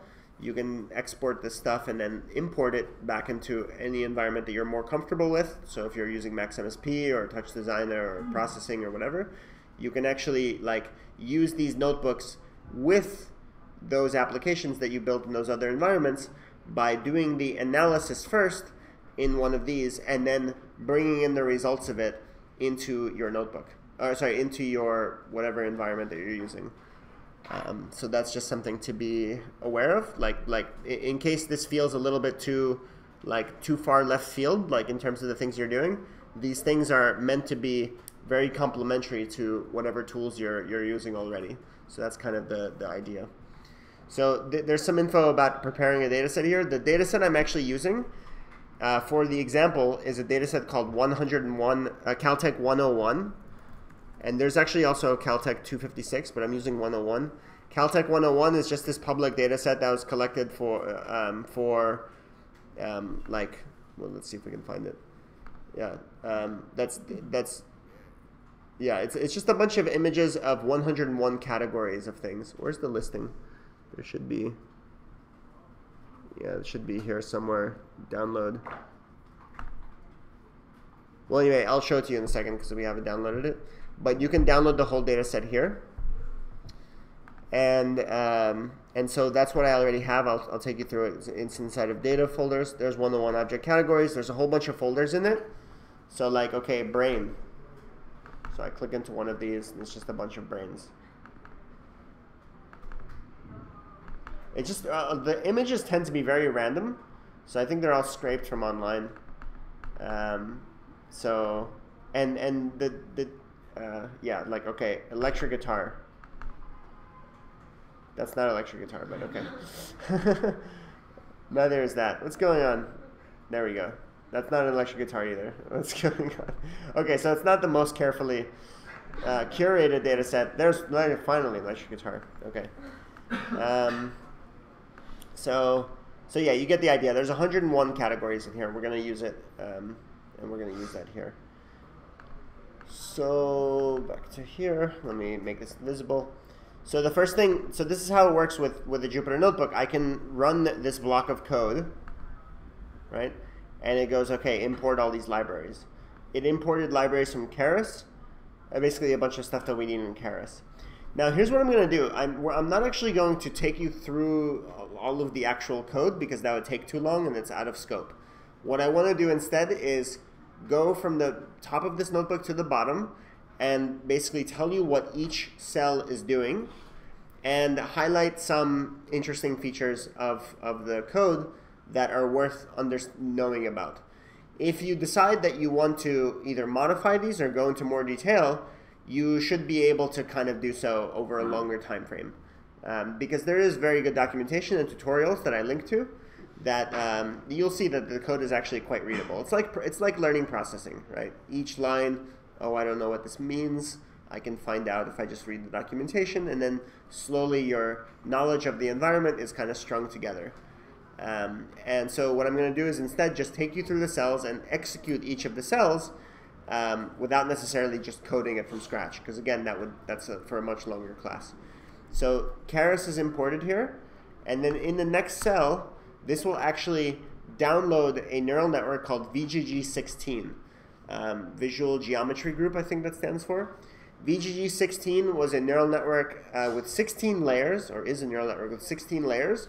That was the winner of the ImageNet challenge in 2013, I think.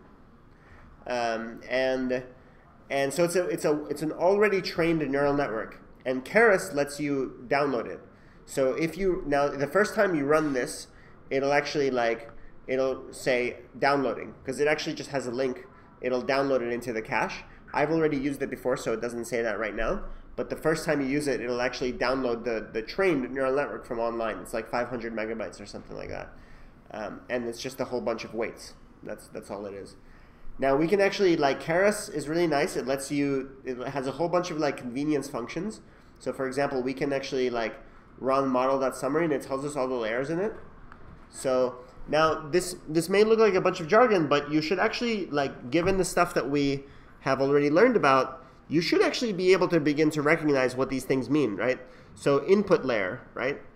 The shape of the input layer, or what comes out of the input layer, is shaped 224 by 224 by 3. That's the size of the image, the images, right? Why does it say none in the beginning? The reason why it says none is that when we actually forward images through a neural network, we forward usually batches of them. So we'll put like 64 images together in a big stack, and then forward them through the network. And so it doesn't know what the batch size is in advance, and so it just says none. But really it just means any number. It's a variable. The point is these numbers are determine the shape of the activations of the images. And then okay, block 1, conv 1. This is a conv2D. This is a convolutional layer. So there's a convolutional layer, there's a convolutional layer. And it doesn't actually say... yeah, it doesn't say the shapes of the convolution, but you can see that there's 64 of them. You can actually figure out, you should be able to just figure out, like, if we do 1790, oh, I can't do math here, can I? Yeah, 64, 28, so it's, so with biases and stuff, so it's probably like 6, 5 by 5. Yeah, sorry, too much detail. So anyway, another convolution, then a pooling layer, right? We talked about these in week 2. Convolution, pooling layer. Notice that the pooling layer has no parameters, right? Pooling layers don't have weights. They just compact. Conv2D, so two convolutions a pooling layer, 2 convolutions a pooling layer, 3 convolutions a pooling layer, 3 convolutions a pooling layer, another 3 convolutions in the pooling layer, and then this flattened thing, what that does is it takes all of the activation maps from the last pooling layer, and it turns them into a big long vector. So that's your activations in that layer. And then FC1 stands for fully connected.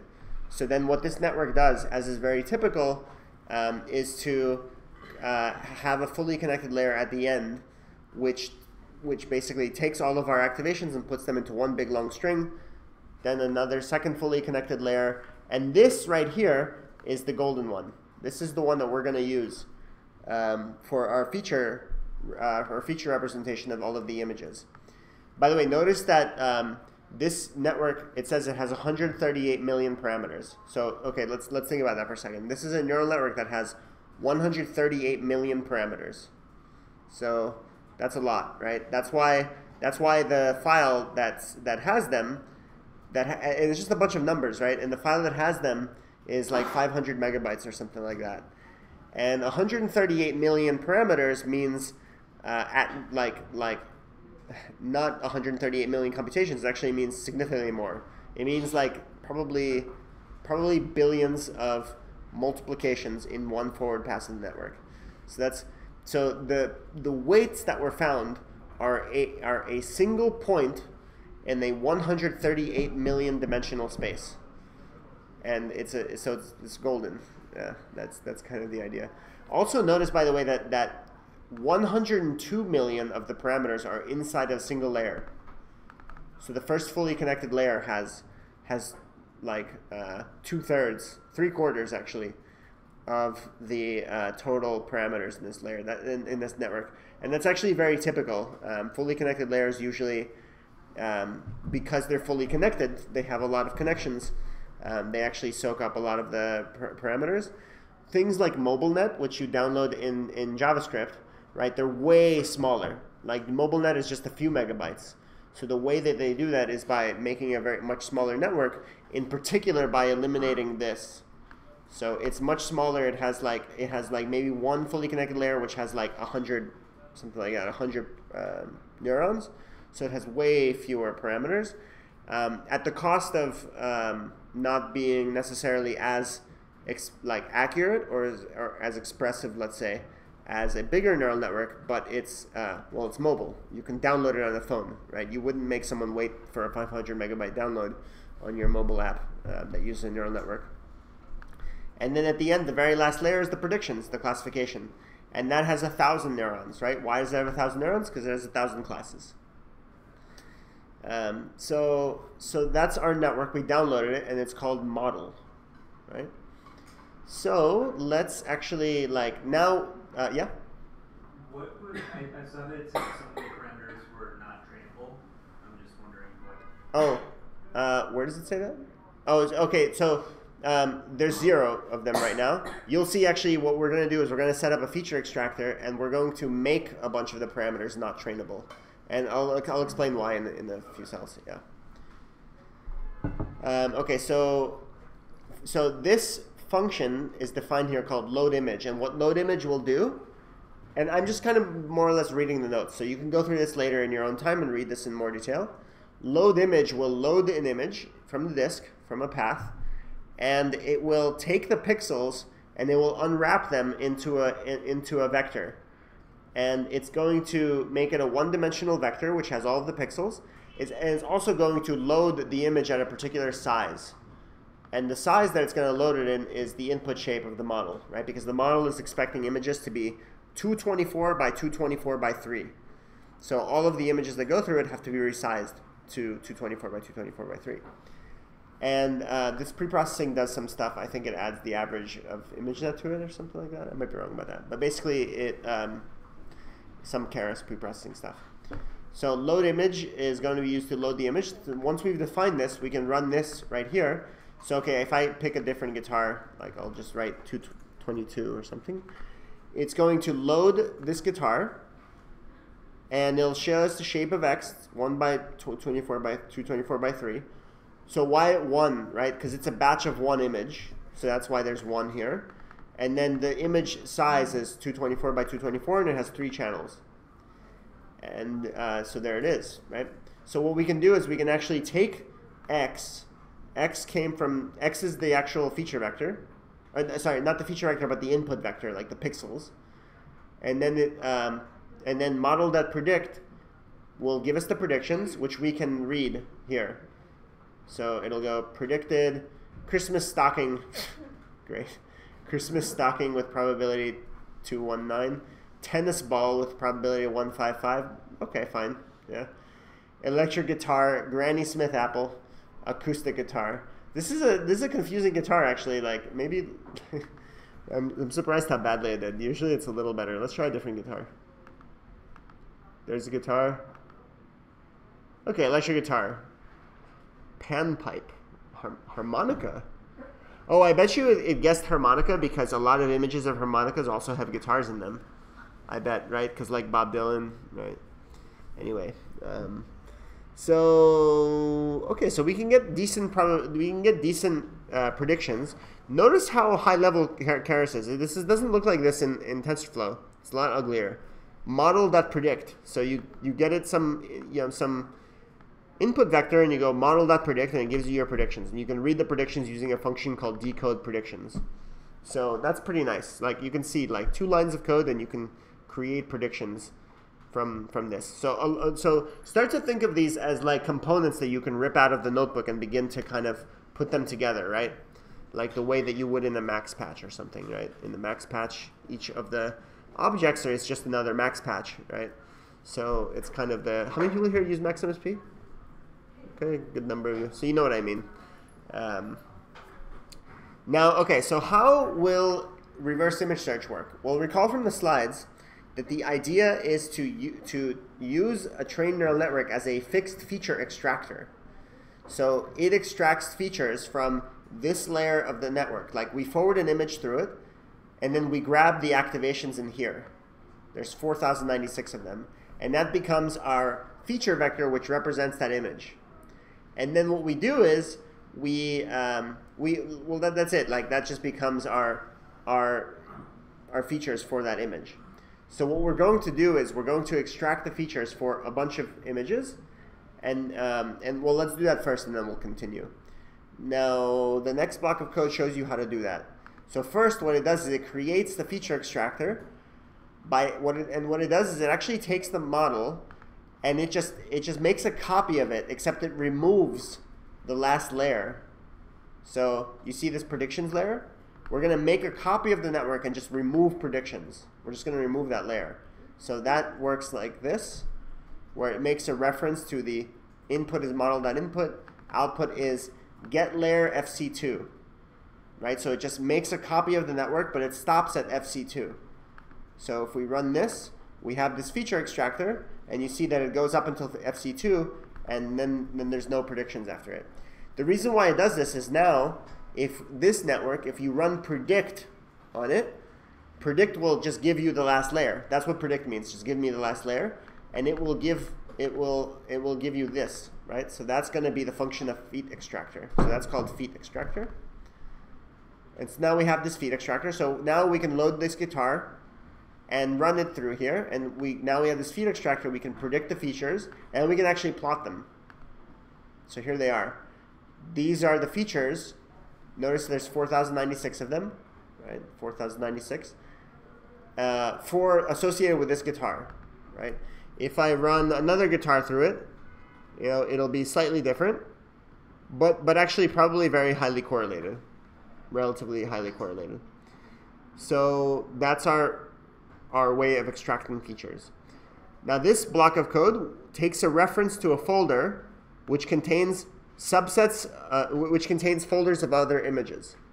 So here's our folder that contains 101 object categories.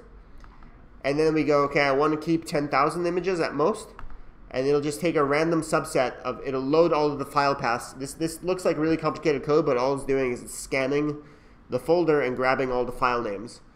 Right, so we can actually print images 0 to 5. Like we can print the first 5 of them. So it's just an array that contains the folder for a whole bunch of images. Right.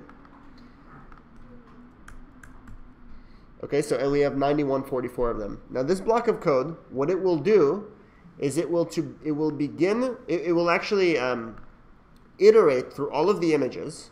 So this will iterate through them, load each image, run it through feature extractor, and then add its features to this big list of this matrix of features that will keep all of them. So if I start to run this, it will begin to analyze them. And it's going to take a while. So just for this reason, did this process yesterday, and I saved the feature vectors. Have you ever watched one of those cooking commercials where they put something in the oven and then they walk over to the other oven and and then 45 minutes later it looks like this? That's what I'm going to do right now. It's actually extracting pretty quickly, so we can even wait for this one because it's already 10% of the way through. Why don't we just do that? Yeah. Oh, using pickle. That's here. You'll see that. That's one of the blocks of code later. Pickle is like a Python library that lets you just take arbitrary variables and just save them in binary. So yeah, for this actually we can actually even let it run because its feature extraction is quite quick. For the image paths notebook, which I'll show you in a minute, that analysis actually takes a couple hours.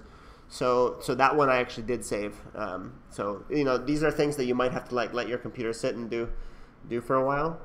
In any case, while it's analyzing, I can show you the code. So that's actually down. Sorry, where is it? Staplers. Yeah, here. This block of code saves it. So what it does is it takes. We haven't done the PCA yet, so this doesn't make sense. But basically, the images and the feature vectors, whatever you want to save, you put it into an array, and then you go pickle.dump, and you dump these variables into this file. So it creates a file called featurescaltech101.p, and it writes all of that stuff as binary into it. And then later we can actually load it. And the way to load it, you'll see that in the next slide. But that would just be like this. This equals pickle.load, and it's going to be like this. Same, load that file, except RB for reading. Either R or RB, I forget. I think just RB. So yeah, that's the way you undo these. So this is actually a nice thing to know about Python in general. You can always freeze, you know, whatever state you have. Yeah. So in any case, let's go back up there. The analysis is done. So finished extracting for 9144 vectors. So here, check this out. I can make a new cell if I want to play with things a little bit. I press the little plus sign here. I have a new cell. So print hello ITP, right? Right. So I can make modifications to this, which is kind of nice. It's like a really nice way of, like, you know, you can think of it as like a little dashboard for yourself. So we can look at this really quickly. So like images, the list images actually contains just the paths. This is just the paths to the image. Features, like we look at feature 0, that contains an array of features. This is 4096 bits. There's an ellipsis here. So this is actually an array of 4096 numbers. If we look through the first 5, you'll see that it's 5 of these. Right? So features has all our numbers. It's a matrix which has the number of rows it has is the number of images we have, which is 9,144. And the number of columns it has is the number of features in the feature vector, the number of elements in the feature vector. That's 4,096, right? And we can actually, like, we can do features.shape to, oh, that's right. You have to cast it as a matrix. So this will tell us the shape, 9144 by 4096, right? So that's what the result of the analysis is. Okay, so now what we're going to do is recall what I mentioned with the reverse image search.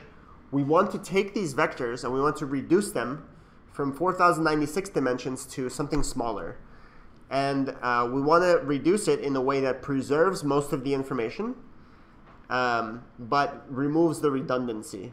So we're going to use PCA, and this block of code will actually do that. This basically imports principal component analysis from scikit-learn, and then it will create a PCA of 300 dimensions, and then it will fit. PCA.fit will basically, we haven't talked about how PCA works, so this may not make exactly sense right now. I'm gonna actually do a lecture that partially does that in a few weeks. But basically, like, PCA.fit involves like deriving a projection matrix that you multiply by the original features to get to your your lower dimensional space.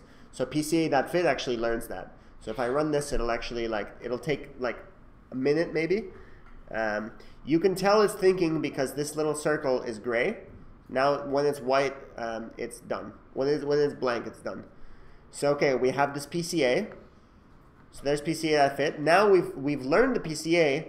We can now take the feature vectors and transform them into reduced dimensional space.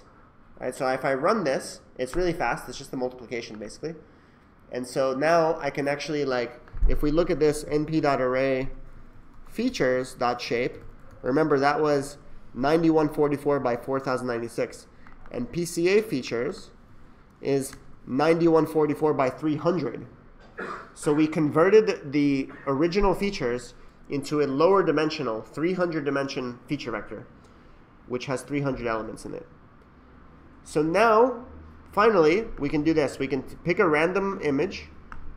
So this just picks a random image. There's faces in the data set. Let's not do a face. There's a lot of faces, actually. So airplane, perfect. So this loads the image. Remember, image load image, and then we plot it. And then this right here, this block of code, it imports the distance module from SciPy, and then what it does is this is a list comprehension. So if you don't know Python, this block of code will confuse you. So don't worry. Again, I'm gonna do a Python tutorial in a little while, like an offline one. Distance.cosine. What this does is it takes every single vector inside of our PCA features, and it computes the cosine similarity, the cosine distance, so the cosine dissimilarity, which is like, if you're not familiar with cosine distance, you can look it up here. Cosine distance is actually just 1 minus cosine similarity. They're the same thing, right? So you just reverse the cardinality. So it's actually just taking the cosine between two vectors. The point is that like if two vectors are very similar, the cosine of the angle between them is 0, right? Or sorry, that is 1, because the cosine of 0 is 1, and so that means they're highly similar. And if they're completely parallel, the angle between them is 90 degrees, and the cosine of 90 degrees is 0, and so they would have 0 similarity. And cosine distance is just 1 minus that. So that's it. It's a really, I know it looks like really jargony, but it's a super simple thing. Where are we? Okay, yeah. So this computes the cosine similarity between the PCA features of a query and the PCA features of every other thing, right? So it does. Oh, I shouldn't call this similar index. I should call it. Well, yeah, fine. Similar index. Let's call it that. So it computes that, and now this will sort all of those. It'll sort them from lowest to highest. So we do this, and then we get this. We get the indices of the elements that have the lowest to highest like distance, right? So then the first one should be the closest one. And actually, notice though that I'm taking the first 5 results, but I'm actually starting at 1, not at 0. So I'm going from 1 to 6 rather than 0 to 5. Does anyone know why I'm doing that? The reason why is because the first element in the list will be the distance between the query image and itself. So that's trivially it'll be 0, but we don't want it itself. We want the other images that are most similar to it. So I'm just skipping the first element because it compares it to itself. So we do that, and now this is a little convenience function which will load each of the images, those first 5, concatenate them into a single image, and then display it. So if I run this, bunch of planes. Let's do this again. So if I pick a random image, okay, that's on the brain. Nice. We have too many brains. Let's do something else. Motorcycle. Something more interesting. What the hell is that? Is that a cactus? There's some really, really funky stuff in public image datasets. What's that? Is that Joshua Tree? Oh, cool. All right, fine. Let's do this one. Why not? Yeah. Let's see. Oh, maybe it has the Joshua Tree category in 101 objects categories. Yeah? Is there a way with Jupyter Lab to, like, when you reload one cell to have all the subsequent cells automatically reload? You mean recompute? Yeah. Yeah. You can highlight a bunch of them, and then I think, like, editor. I mean, you can always put the cells you want to in one cell. Yeah. But I think you can take a subset of them. There's also, like, you can run, yeah, it's like, okay, there's a bunch of, run all cells, so that'll run all of them. I don't know if you can run a subset, that might be, but you can merge cells. Yeah, there's little things like that, yeah. So, okay, there's our similar things to Joshua Tree. It's a bunch of tiny scorpions, I think. The next cell actually just takes those functions and places them into reusable functions. So get closest images, that's just wrapping the code that was here into here and concatenate the images. So now if we run this, we can do this like repeatedly. Okay. Okay, that's funny. Kangaroo and a lion. Let's do it again. Motorcycle, and really a lot of this, like arguably almost the same motorcycle. Okay, these are all, I think, the researchers who, I think that's how they made the data set. Flamingos, yeah. So you get the idea. We can do it again. Yeah, there you go. Now this block of code, I just wrote this yesterday, so I haven't fully tested it, but basically it lets you import new images. So like, let's say you did this analysis and then you want to import a new image which was not included in the original analysis. Then all you have to do is you load the image, and then we kept PCA. So then we take the original PCA, we keep it, and then we can actually transform the new features that we just loaded into the PCA, into the same projected space, and then we can do the calculation again. Right, so you can actually import new images and do the analysis. So this little kitty was not in 101 101 Caltech, but we can still analyze the images and get like the same. We'll find out what was, yeah, we'll find out an index of similarities, and yeah, and this saves it. Okay, so now again, like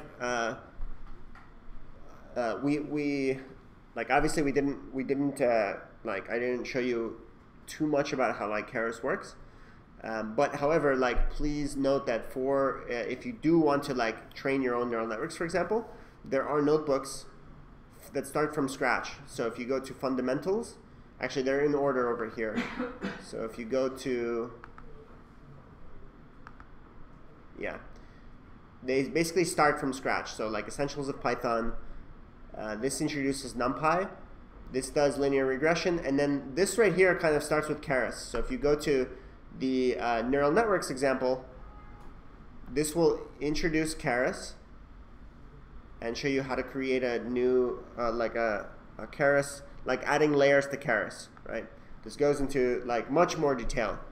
And so please do, like for those of you who want to train your own networks, like if you can get through that, through the transfer learning example, right, which will go through the process of taking an existing training set, an existing neural network, and then repurposing it for another classification task with fewer images. This notebook shows you how to do that. Then you will know like the basics of Keras. And Keras has its own examples folder, so that's actually also worth looking into once you're kind of comfortable with this. Some of these are actually more or less our examples from Keras. And then yeah, the convolutional networks one, so that's kind of gonna, like, we're already on reverse image search, so I'm showing you like applications. Now again, like if this feels a little bit isolated from the stuff that you do, remember that you can actually go through this notebook without modifying any of the code, give it your own images, save all of the feature vectors, or save the indices of like closest pairs. And you can save that as JSON or something like that. I actually didn't, for some reason, I don't have code for doing that right here in this notebook. I should add it if someone can remind me to do that later. But basically, like the other notebooks actually already do that, like the t-SNE ones export to JSON. But if you export to JSON, then you can load the JSON in another environment, right?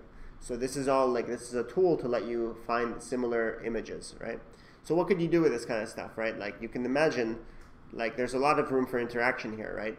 Query you get an image query and you give back something similar. So there's kind of like, it's a very generic task, and you can imagine it being kind of interesting in a lot of different contexts. Yeah. Does anyone have any questions on this notebook? Okay, so that took a little bit more time than I imagined it would. So let me just think for a second. We want to do the image path and the image t-SNE. And I want to show you the applications for viewing them. And then, what was it? What else did I? Let me just quickly look at my slides. Want to do these t-SNEs, audio. Yeah, I guess we probably won't have a ton of time for ML5. We did that another week, so okay. So we should be fine. Like we'll do the image paths example and the image t-SNE. So let me do the paths first. So I'm gonna kill this running notebook so we can get out of that. Entitled. So this notebook shows you how to do the x degrees of separation type thing. And what it actually does, it assumes that you ran, okay, so we'll import all of this, and it assumes that we already ran the original notebook, and we saved the features here. I already did that. I think I did that. I hope I did that. So okay, let's find out. Run that. Yes, I did. So we have this file, features caltech101.p, which is inside here. So that was the result of running the image search notebook. That's right there. So that contains the PCA features that we saved with Pickle and the PCA itself.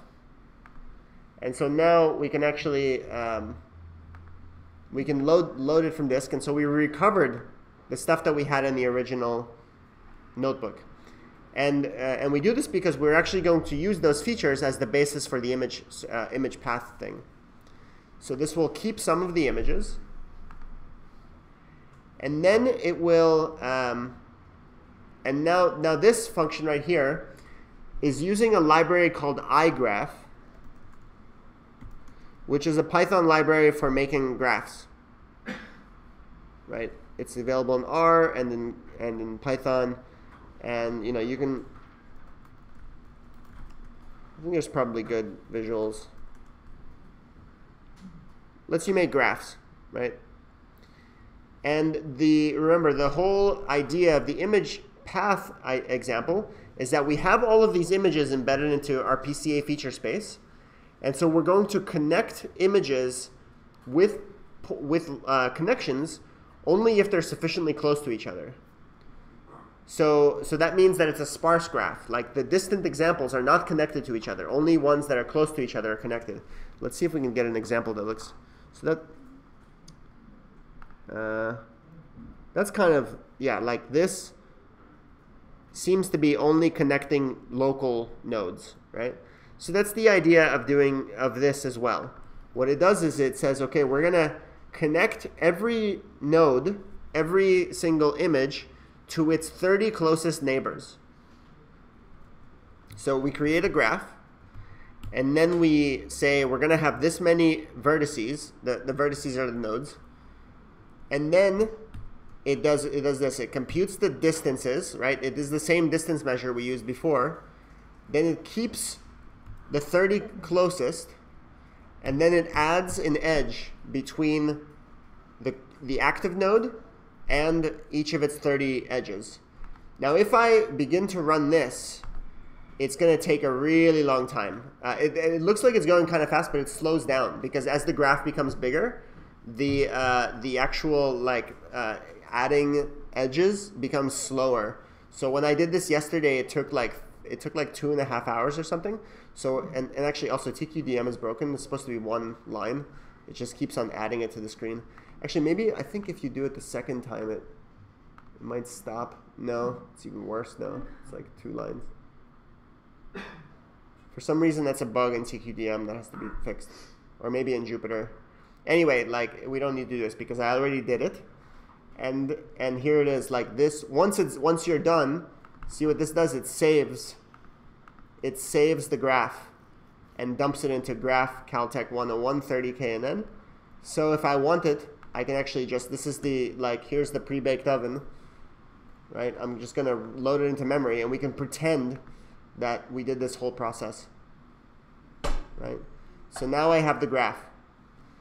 So now we can make this get concatenated images, and we can do a query. So here, this will pick 2 random images and get the shortest graph between them. And then it will retrieve each of the images and concatenate them into a single image vector. Okay, so let's do a few of them. Okay, so this is one endpoint, is this airplane, and this is one endpoint, which is a ship, I think. So it just goes like airplane, airplane, airplane, helicopter, ship. Okay, not super interesting. Ship to chair. Right. This won't be quite as appealing as Mario's, and I'll tell you why in a second. Let's do at least one that. Okay, yeah, not so good. Okay, this actually demonstrates just why this data set is really bad for this task. The problem is that 101 Caltech 101 is a data set of things that belong explicitly to 100 categories, and so the images are already extremely strongly clustered. There's not like a very good continuity between images. So this tends to be like more interesting for data sets that are not so strongly clustered. That's why it goes like face, face, face, face, face, tree. Yeah. So like sometimes I get pretty decent ones. We can Come on.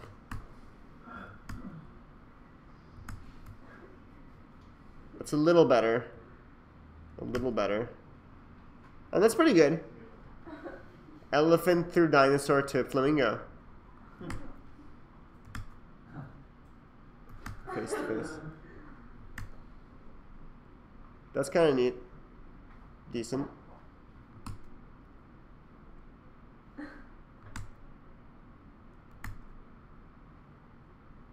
Saxophone the gun.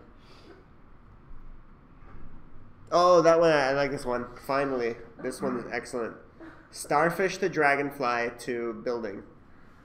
Is it doing the rotation itself? No. That's actually the way the images come in the dataset. This dataset is originally for image classification, so they, it's like, this is really old school datasets from the 90s, I think.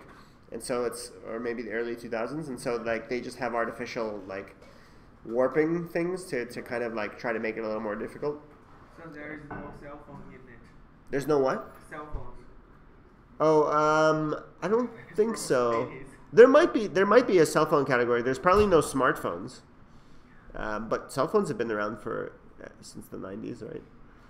So, yeah. Okay, so that's the image paths thing. Yeah, let's do another one. Another one.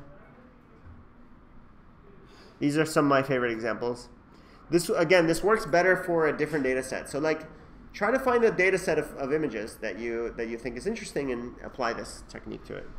So like a data set that has a wider spread and less like, because this is like densely populated category. Exactly, it's really strongly clustered.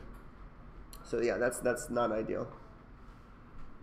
So essentially, all it's doing is it's finding the two points on, within the sort of the space and then it draws a vector between the two, and then all of the images that are just sitting along that vector incidentally. Not exactly, no, because you're not going to have points sitting along that vector.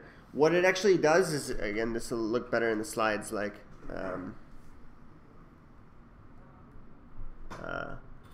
It constructs a graph.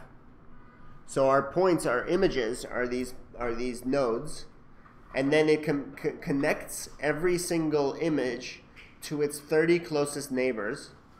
And then, let's say, given a query, like, okay, given your query is connect 2 to 6. So it would find the shortest possible, like, fully length path from 2 to 6, right? And there's multiple paths from 2 to 6. So you go 2, 3, 4, 6. You go 2, 5, 4, 6. You go 2, 1, 5, 4, 6. You go 2, 1, 5, 2, 3, 4, 6. You get the idea, right? You can see intuitively what the shortest path is. But remember, these things are typically, in our example, we have 10,000 images. And there's at least like 30,000 connections. 300,000 connections, reciprocal. And so, like, to actually compute that in real time is actually difficult. Like, it has to use a very highly optimized algorithm to get you an approximately good result. And it uses some clever, like, optimization techniques under the hood. That's what iGraph is for. So, yeah, that's how it does it. So it doesn't actually connect a line, so to speak. You could try doing it that way, but that won't necessarily work very well. Okay, so now we're going to do t-SNE. And t-SNE involves taking the feature vectors and reducing them down to PCA with PCA first, and then applying t-SNE to get them down to 2 or 3 dimensions.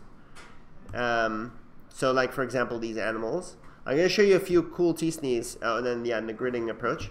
Let me show you a few of them. So this is a gridded t-SNE of animals. I'm going to show you actually an openFrameworks application for doing this as well. In fact, maybe I should show you that instead of the guide. I think I might do that to save time. So there's a tool in the ML4A-OFX collection that will let you make these.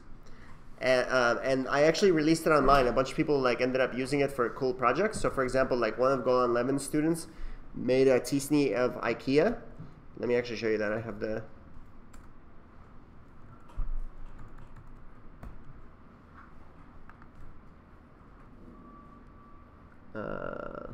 it's here. That is, oh, it's in my downloads actually.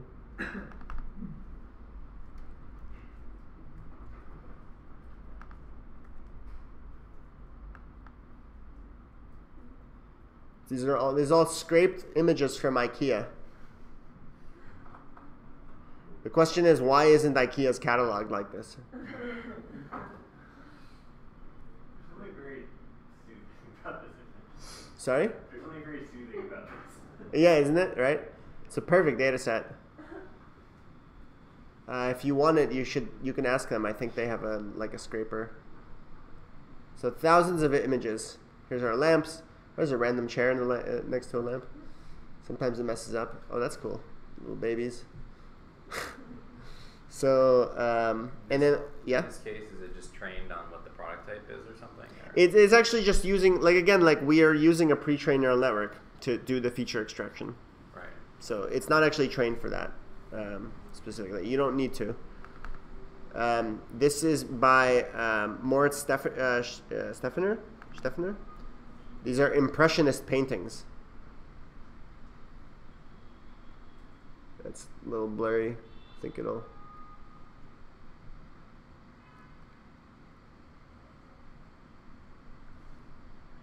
So that's kind of cool. Can you sort them by different in different ways? Like change the way that everything is sorted. What do you mean? Like why? Let's say the brightest are on the left. There's in t-SNE it's like stochastic. It doesn't actually, the axes have no meaning. It's just trying to find the layout which preserves mostly local relationships. Yeah. Is anyone doing this in 1 to 2 dimensions? Yeah, you could do it in 3. So like typically you would do it for 2 or 3. That's the whole point of t-SNE because it's nice for visualization. If you were to do like 4, it doesn't quite make sense because then you can't visualize it. And there's other, and so usually if you're doing it for a different number of dimensions, you probably have a different reason for doing it other than visualization, and so then you would use something else.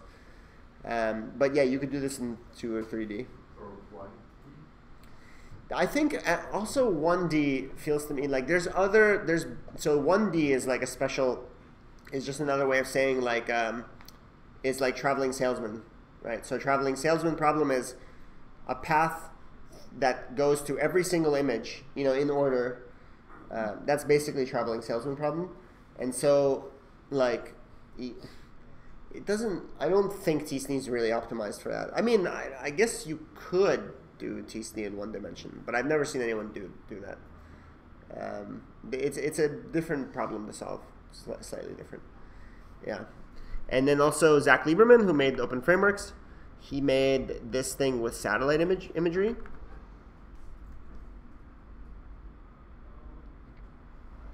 So that's cool, right? And these are usually full-length, full-size samples, right? So the reason this image came to me because it's just, everything is downsampled, but you can totally like, like you can imagine making like much more interesting ways of browsing these with the full resolution samples. Yeah. So to run them through the network, you have to downsample to 256, where. Yeah, but that's just for finding the embedding. And then you just keep the length to you could like you could keep, for display purposes you can use the original high resolution ones. The downsampling is just for the purposes of the analysis. Yeah. Okay, so let me actually do this. So here's what I'm going to do. Just in the interest of time, I actually want to show you the openFramework stuff. I'll tell you this, that if you go to the notebook image t-SNE, this will take you through the process of like, it works very similarly to the image path thing. You load the images from hard disk. You keep some subset of them. And then this is all it is. Like, yeah, because we did the PCA features in the image search, so we have the PCA features. And then this is all t-SNE is. It's just one line of code, basically. We take our PCA features, we make them into an array, like a matrix, and then we run them through t-SNE, and this t-SNE is implemented by scikit-learn. And then it runs t-SNE. It takes a few minutes, depending on how many images you have, and it gives you some layout. Then I take the layout, and because the layout is sort of, the axes are kind of meaningless, So I normalize them for 0 to 1 for convenience. So then all of the xy points get normalized to between 0 and 1. And then this will simply iterate through all of the images, load each image, take their corresponding t-SNE assignment, and paste the tile onto a new image called full image. And then that looks like this. And then I just save it to disk, so you can save it. And then this is important because this is what we're going to use in the openFrameworks thing. This lets you export the results. So this little thing here is going to create a JSON file, and it's going to put all the data into the JSON. It just dumps it all to JSON, and inside of the JSON, we can actually look at it. It looks like this. Let me quickly go to my documents. So once you export, you can download it, and then you can go to your image t-SNE, and then where do I actually put it? Did I? Oh, I didn't. Oh, you could. Okay, so I don't actually have an example here. Sorry. It's just a JSON file that has the paths and the images, and then you can read it and grab each of the paths and the t-SNE embeddings. So here, let me show you this other application. So if you don't like all the Python stuff, there's an application here called Image t-SNE Live. And this is an openFrameworks application that will let you do the whole thing from scratch. So here's what I'm going to do. I'm going to click Analyze. Actually, so here's how it works. So there's a few things you want to set. How many images do you want? Maximum. Let's go up to, like 1,500. It'll take a random subset of images out of 1,500 that I give it. Actually, let's go up to like more. I have 2,000 images in this folder, so it'll just take the maximum. So there's 2,000 images. Don't worry about perplexity and theta. You can leave them at the default. They're just parameters that control a little bit about the t-SNE.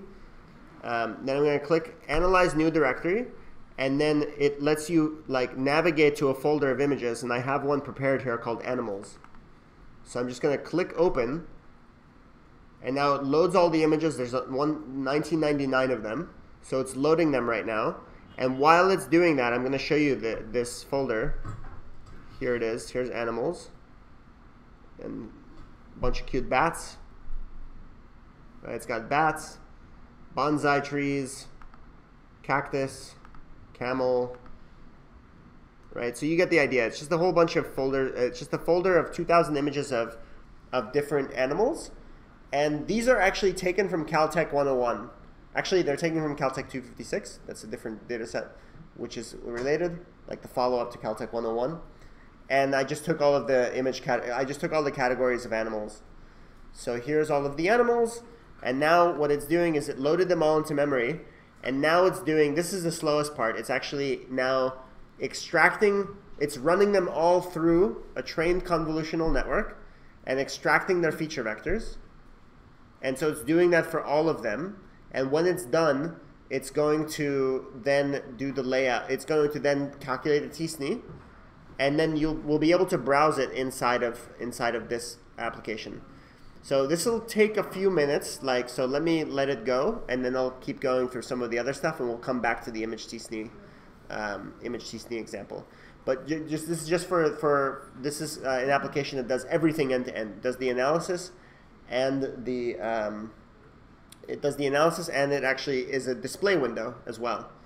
Okay. So while this is doing, I'm going to show you now the audio t-SNE, because we have about maybe 10-15 minutes left.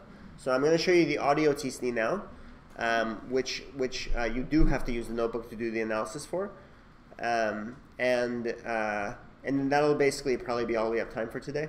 I'll maybe put up a couple extra slides about the ML5 stuff, but yeah, let's let this go and we'll come back to it. So then the audio t-SNE is over here. Let me show you the audio t-SNE, what I mean by that.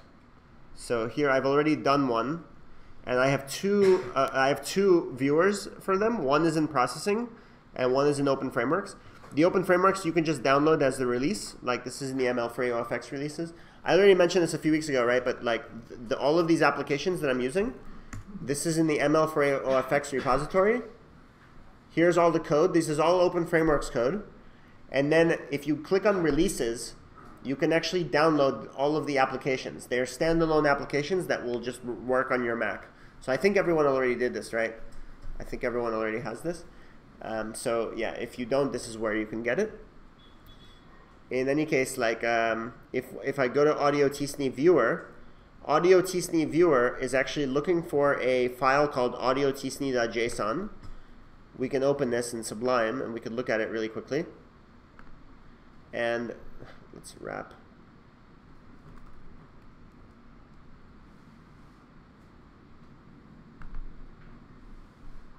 Hi, how do you do word wrap? There we go. So it's just a big long file that contains a list of paths to audio clips and the t-SNE embedding. So the t-SNE embedding is XY points between 0 and 1. So here's the path to the clip, each clip, and then here is and then here is the t-SNE embedding. So Audio t-SNE is automatically looking for that file, and then if we click Audio t-SNE Viewer, it's going to load it. It's going to load all of the clips into memory. Before I blast the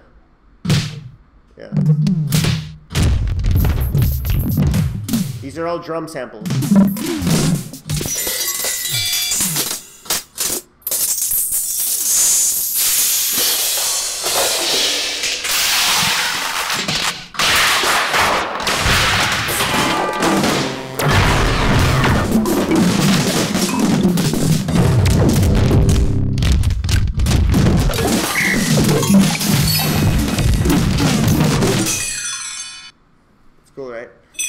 That's one. Now if I change to this one to actually be, like I'm going to change the name to this, to Audio t-SNE 3, and I'm going to make this the one it loads, which is Audio t-SNE 2.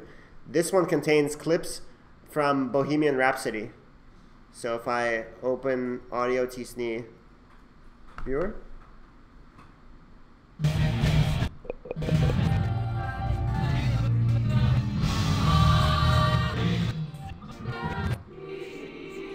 that's the Me cluster.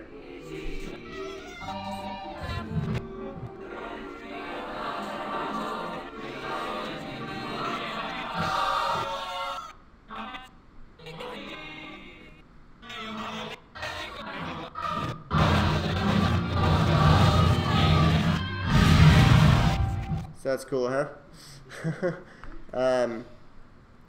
So yeah, Audio t-SNE is just looking for a file like this, audio t-SNE.json, and you can actually generate it using there's two ways of generating it. One is using one of these notebooks. So that's the Audio t-SNE notebook, and this will take you through the process of doing that. So first of all, let's just see how this is doing. Okay, we're about halfway. Now there's two ways of doing this. One is to go through the notebook, to go through the notebook and then give it a path to to a folder. So there's two ways of doing this, right? One is you give it a folder of small clips. This only works really for small. The way that it works, the way that the Audio t-SNE Viewer is set up, it only really works for small clips that are relatively homogeneous, that have like one timbre for 1 second.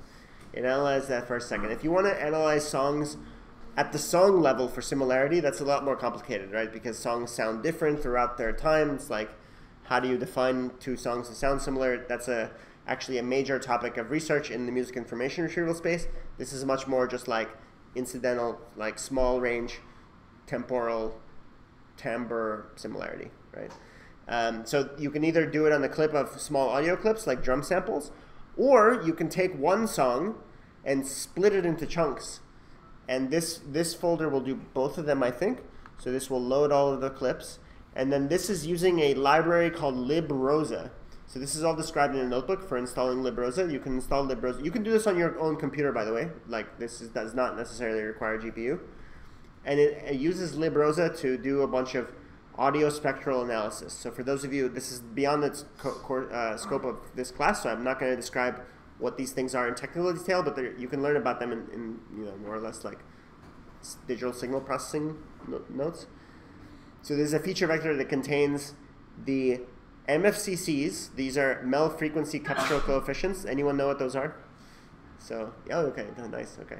They're yeah, like we won't get into the details of them, but basically the Mel frequency cut stroke coefficients and their derivatives and their second order derivatives. So like the velocity and the acceleration of how they're changing over a short time frame, like within 1 second, and that turns out to be like a decent characterization of the texture of the audio, let's say. So this returns a feature vector. So then we go through each of the clips and see that it grabs each of the clips and then it runs them through the analyzer and adds them to a feature matrix array. Then it calculates a t-SNE of those feature vectors. There's no PCA. There's no need for PCA here because the feature vectors are already only like 30. I think 36. I think they're 36 elements, so they're pretty small already. So then we do a t-SNE, normalize the t-SNE. It looks like this, and then we save it. And then this will, again, same thing, saving JSON. It'll save it to this example audio t-SNE.json, and then you rename it audio t-SNE.json and put it into the data folder of the ML4AOFX repository, and then ML4AOFX will load it. It will load it. It'll load all the clips. Make sure you don't change where the clips are. That's actually a minor thing. So like if you do the analysis in Paperspace and then you download it onto your own computer, the location of the paths has changed, right? You're downloading it, you're looking at it on your own computer. That's easy though. All you have to do is just open the JSON file and do like a find replace on the root folder. So like if it's inside of home, Paperspace, whatever, and then on your computer it's home, your name, /documents, /whatever, you can just do a find and replace. Minor inconvenience, but you can do that. The other thing is that you don't necessarily have to do it on Paperspace. You can, if you look at the guides and you go to the audio t-SNE, clustering sounds with t-SNE, there's actually, that's this actually. There's actually in the ML4AOFX repository, ML4AOFX, if you go into that repository, you'll see that there's inside scripts here, you have this t-SNE audio, and this you can actually run that script. There's a guide for doing this. You can actually just run that script directly on your own computer. I think that is here. Yeah, audio t-SNE viewer. This tells you exactly how to do that. So install librosa, and then on your own computer you can run that t-SNE audio. You give it a path to your whatever directory of files you have, or to your input file like Bohemian Rhapsody. Then you give it a path to put all the clips into and where to put the JSON, and then you could just use that directly. So that's the audio. So you could do it either way, and just refer to the guide for the specifics of that. Okay, we're done the image t-SNE live. Let's look at this. So it computed the image t-SNE. So first of all, you can scroll a little bit with it. This is a really neat little application. You can actually, this is the unordered, like it's ungridded, right? So we can make these a little smaller, or no, we can scale them out, right? We can spread them out. We can kind of like browse it this way. Or we can try to look at all of them at the same time. Image size. All right, that's all of them. Or we can then click View as Grid, and then we have this grid.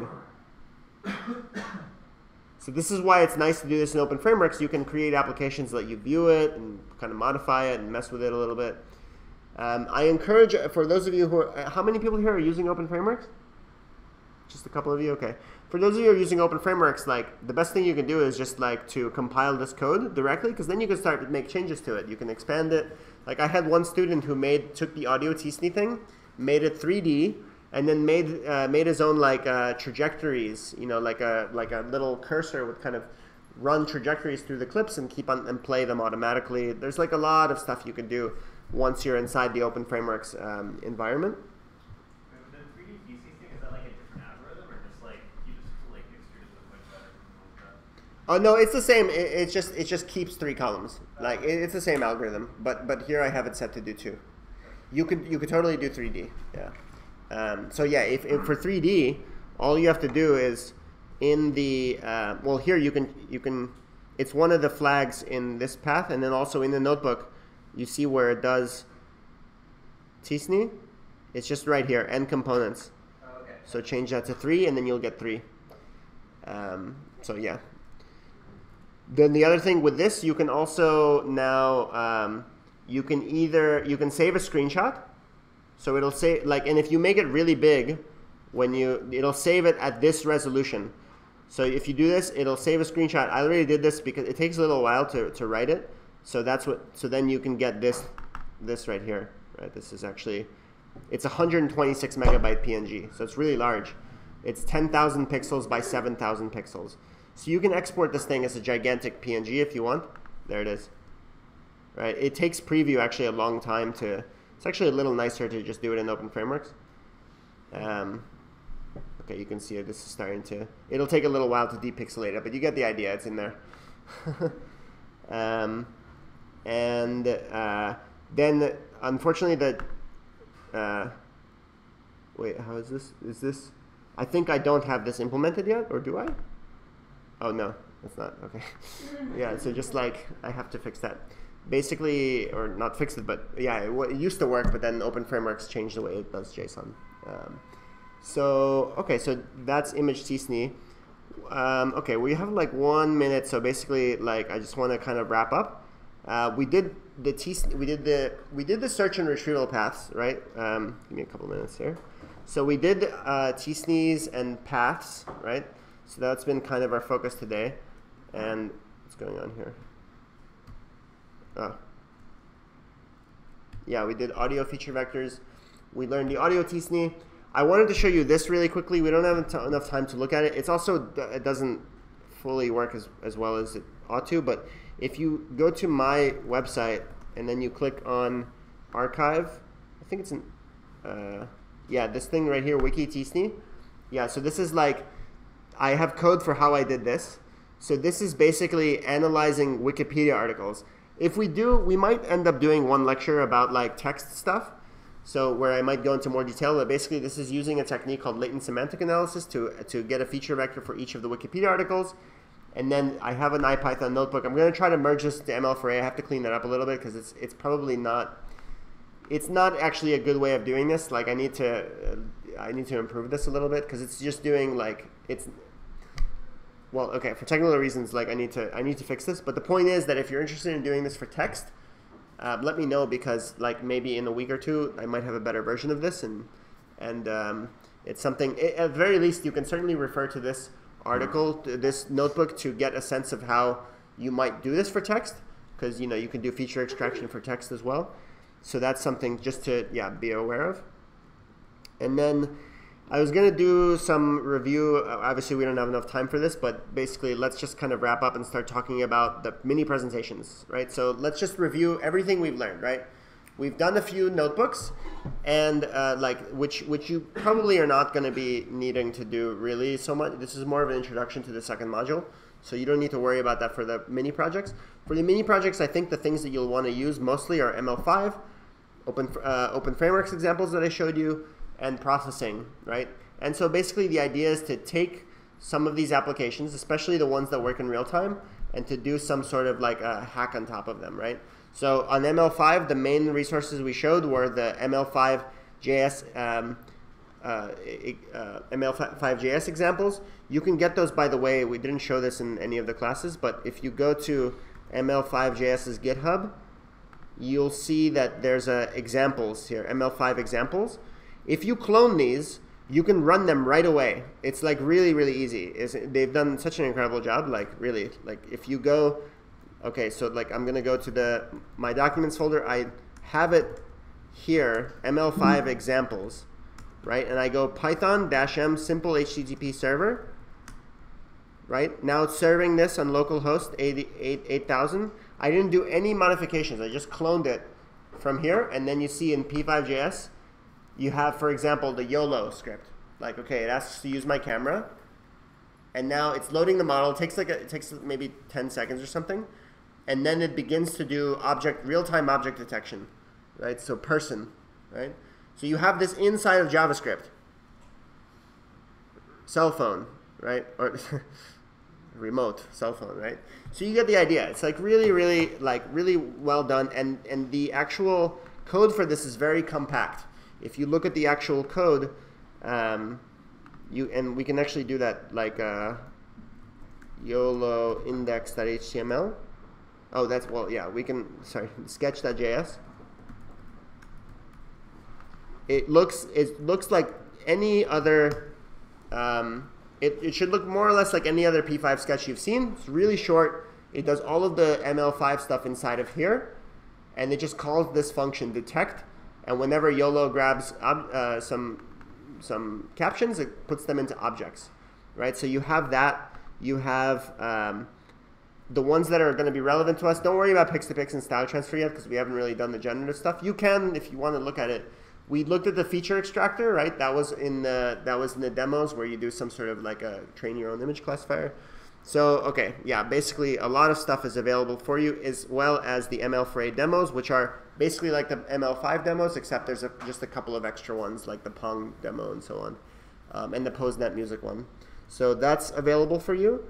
And also, we haven't done any Wackonator stuff, but I very much encourage you to look, and maybe we'll do it maybe when I'm here I might do something briefly on it. But the thing is, like, it hasn't changed that much, and there's learning resources online that are really good for this. Wackonator is quite good for situations where you don't have, where maybe ML5 is a little bit too constrained, like custom inputs, something like that. And you can take Rebecca Feebrink's course on Cadenza. Rebecca Feebrink is a creator of Wackonator. And it's, she has an online course about it. There's also YouTube lectures that are really short. There's just like 3 minutes, how to use Wackonator. It's really, really nice and easy, and it can do, I haven't shown it because it's very much cross-functional with ML5. And so ML5 has kind of eaten away some of the use cases that I would have normally used for Wackonator because it's online. But Wackonator is still a little bit more functional than ML5 in terms of like getting custom inputs and things like that. I think ML5 is going to improve over the course of the semester, so that might be a little better. And then the ML4A I showed you guys that you can build games, you can control your keyboard, all that kind of stuff that I showed in the last lecture. And then I haven't shown this yet either, but for anyone who's interested in Raspberry Pi stuff, check out the ML for Pi library. I haven't really tested this very well, so anyone who's doing Raspberry Pi stuff and who wants to work on this with me, actually, I'd be super down because I want to develop this library a little bit more. And you could do stuff like the thing that Bjorn did, like making devices light up when they're not working. Okay, so the way the mini presentations work, 3 to 5 minutes per person. And again, tell me if you don't want to present. You can come to me during office hours instead and show me what you have. And these are all the tools that you have at your disposal. And then when we get back, after doing the mini presentations, we're going to start the generative module. We're going to start making things like this. We're going to start making cool generative arts, look at GANs, autoencoders, and all that good stuff. That's going to be kind of the focus of the next segment of the course. Okay, sorry I ran a little bit long. I'll see you guys in 3 weeks. But I'll be here the middle of next week. So like I'll still be here, but we're not going to have class over the next 2 weeks. So take a little break from me and come here. But come here next week and talk to Chris and Alejandro because they're going to show you Runway, which is absolutely awesome. Same time, yeah, probably not as long. So when is Memo active? Oh, he's going to be here this Friday. So Memo's here 4:30 p.m. on Friday. He'll be here. We're going to do it in the lounge. So normally we have it at 5, but it's going to be at 4:30, so it doesn't conflict with the pizza. So we're going to do that, and then the pizza will be right after the talk. So please do come to that. It's going to be really fun. Memo's an awesome speaker, so I think you guys should really enjoy it. Okay, cool. See you guys.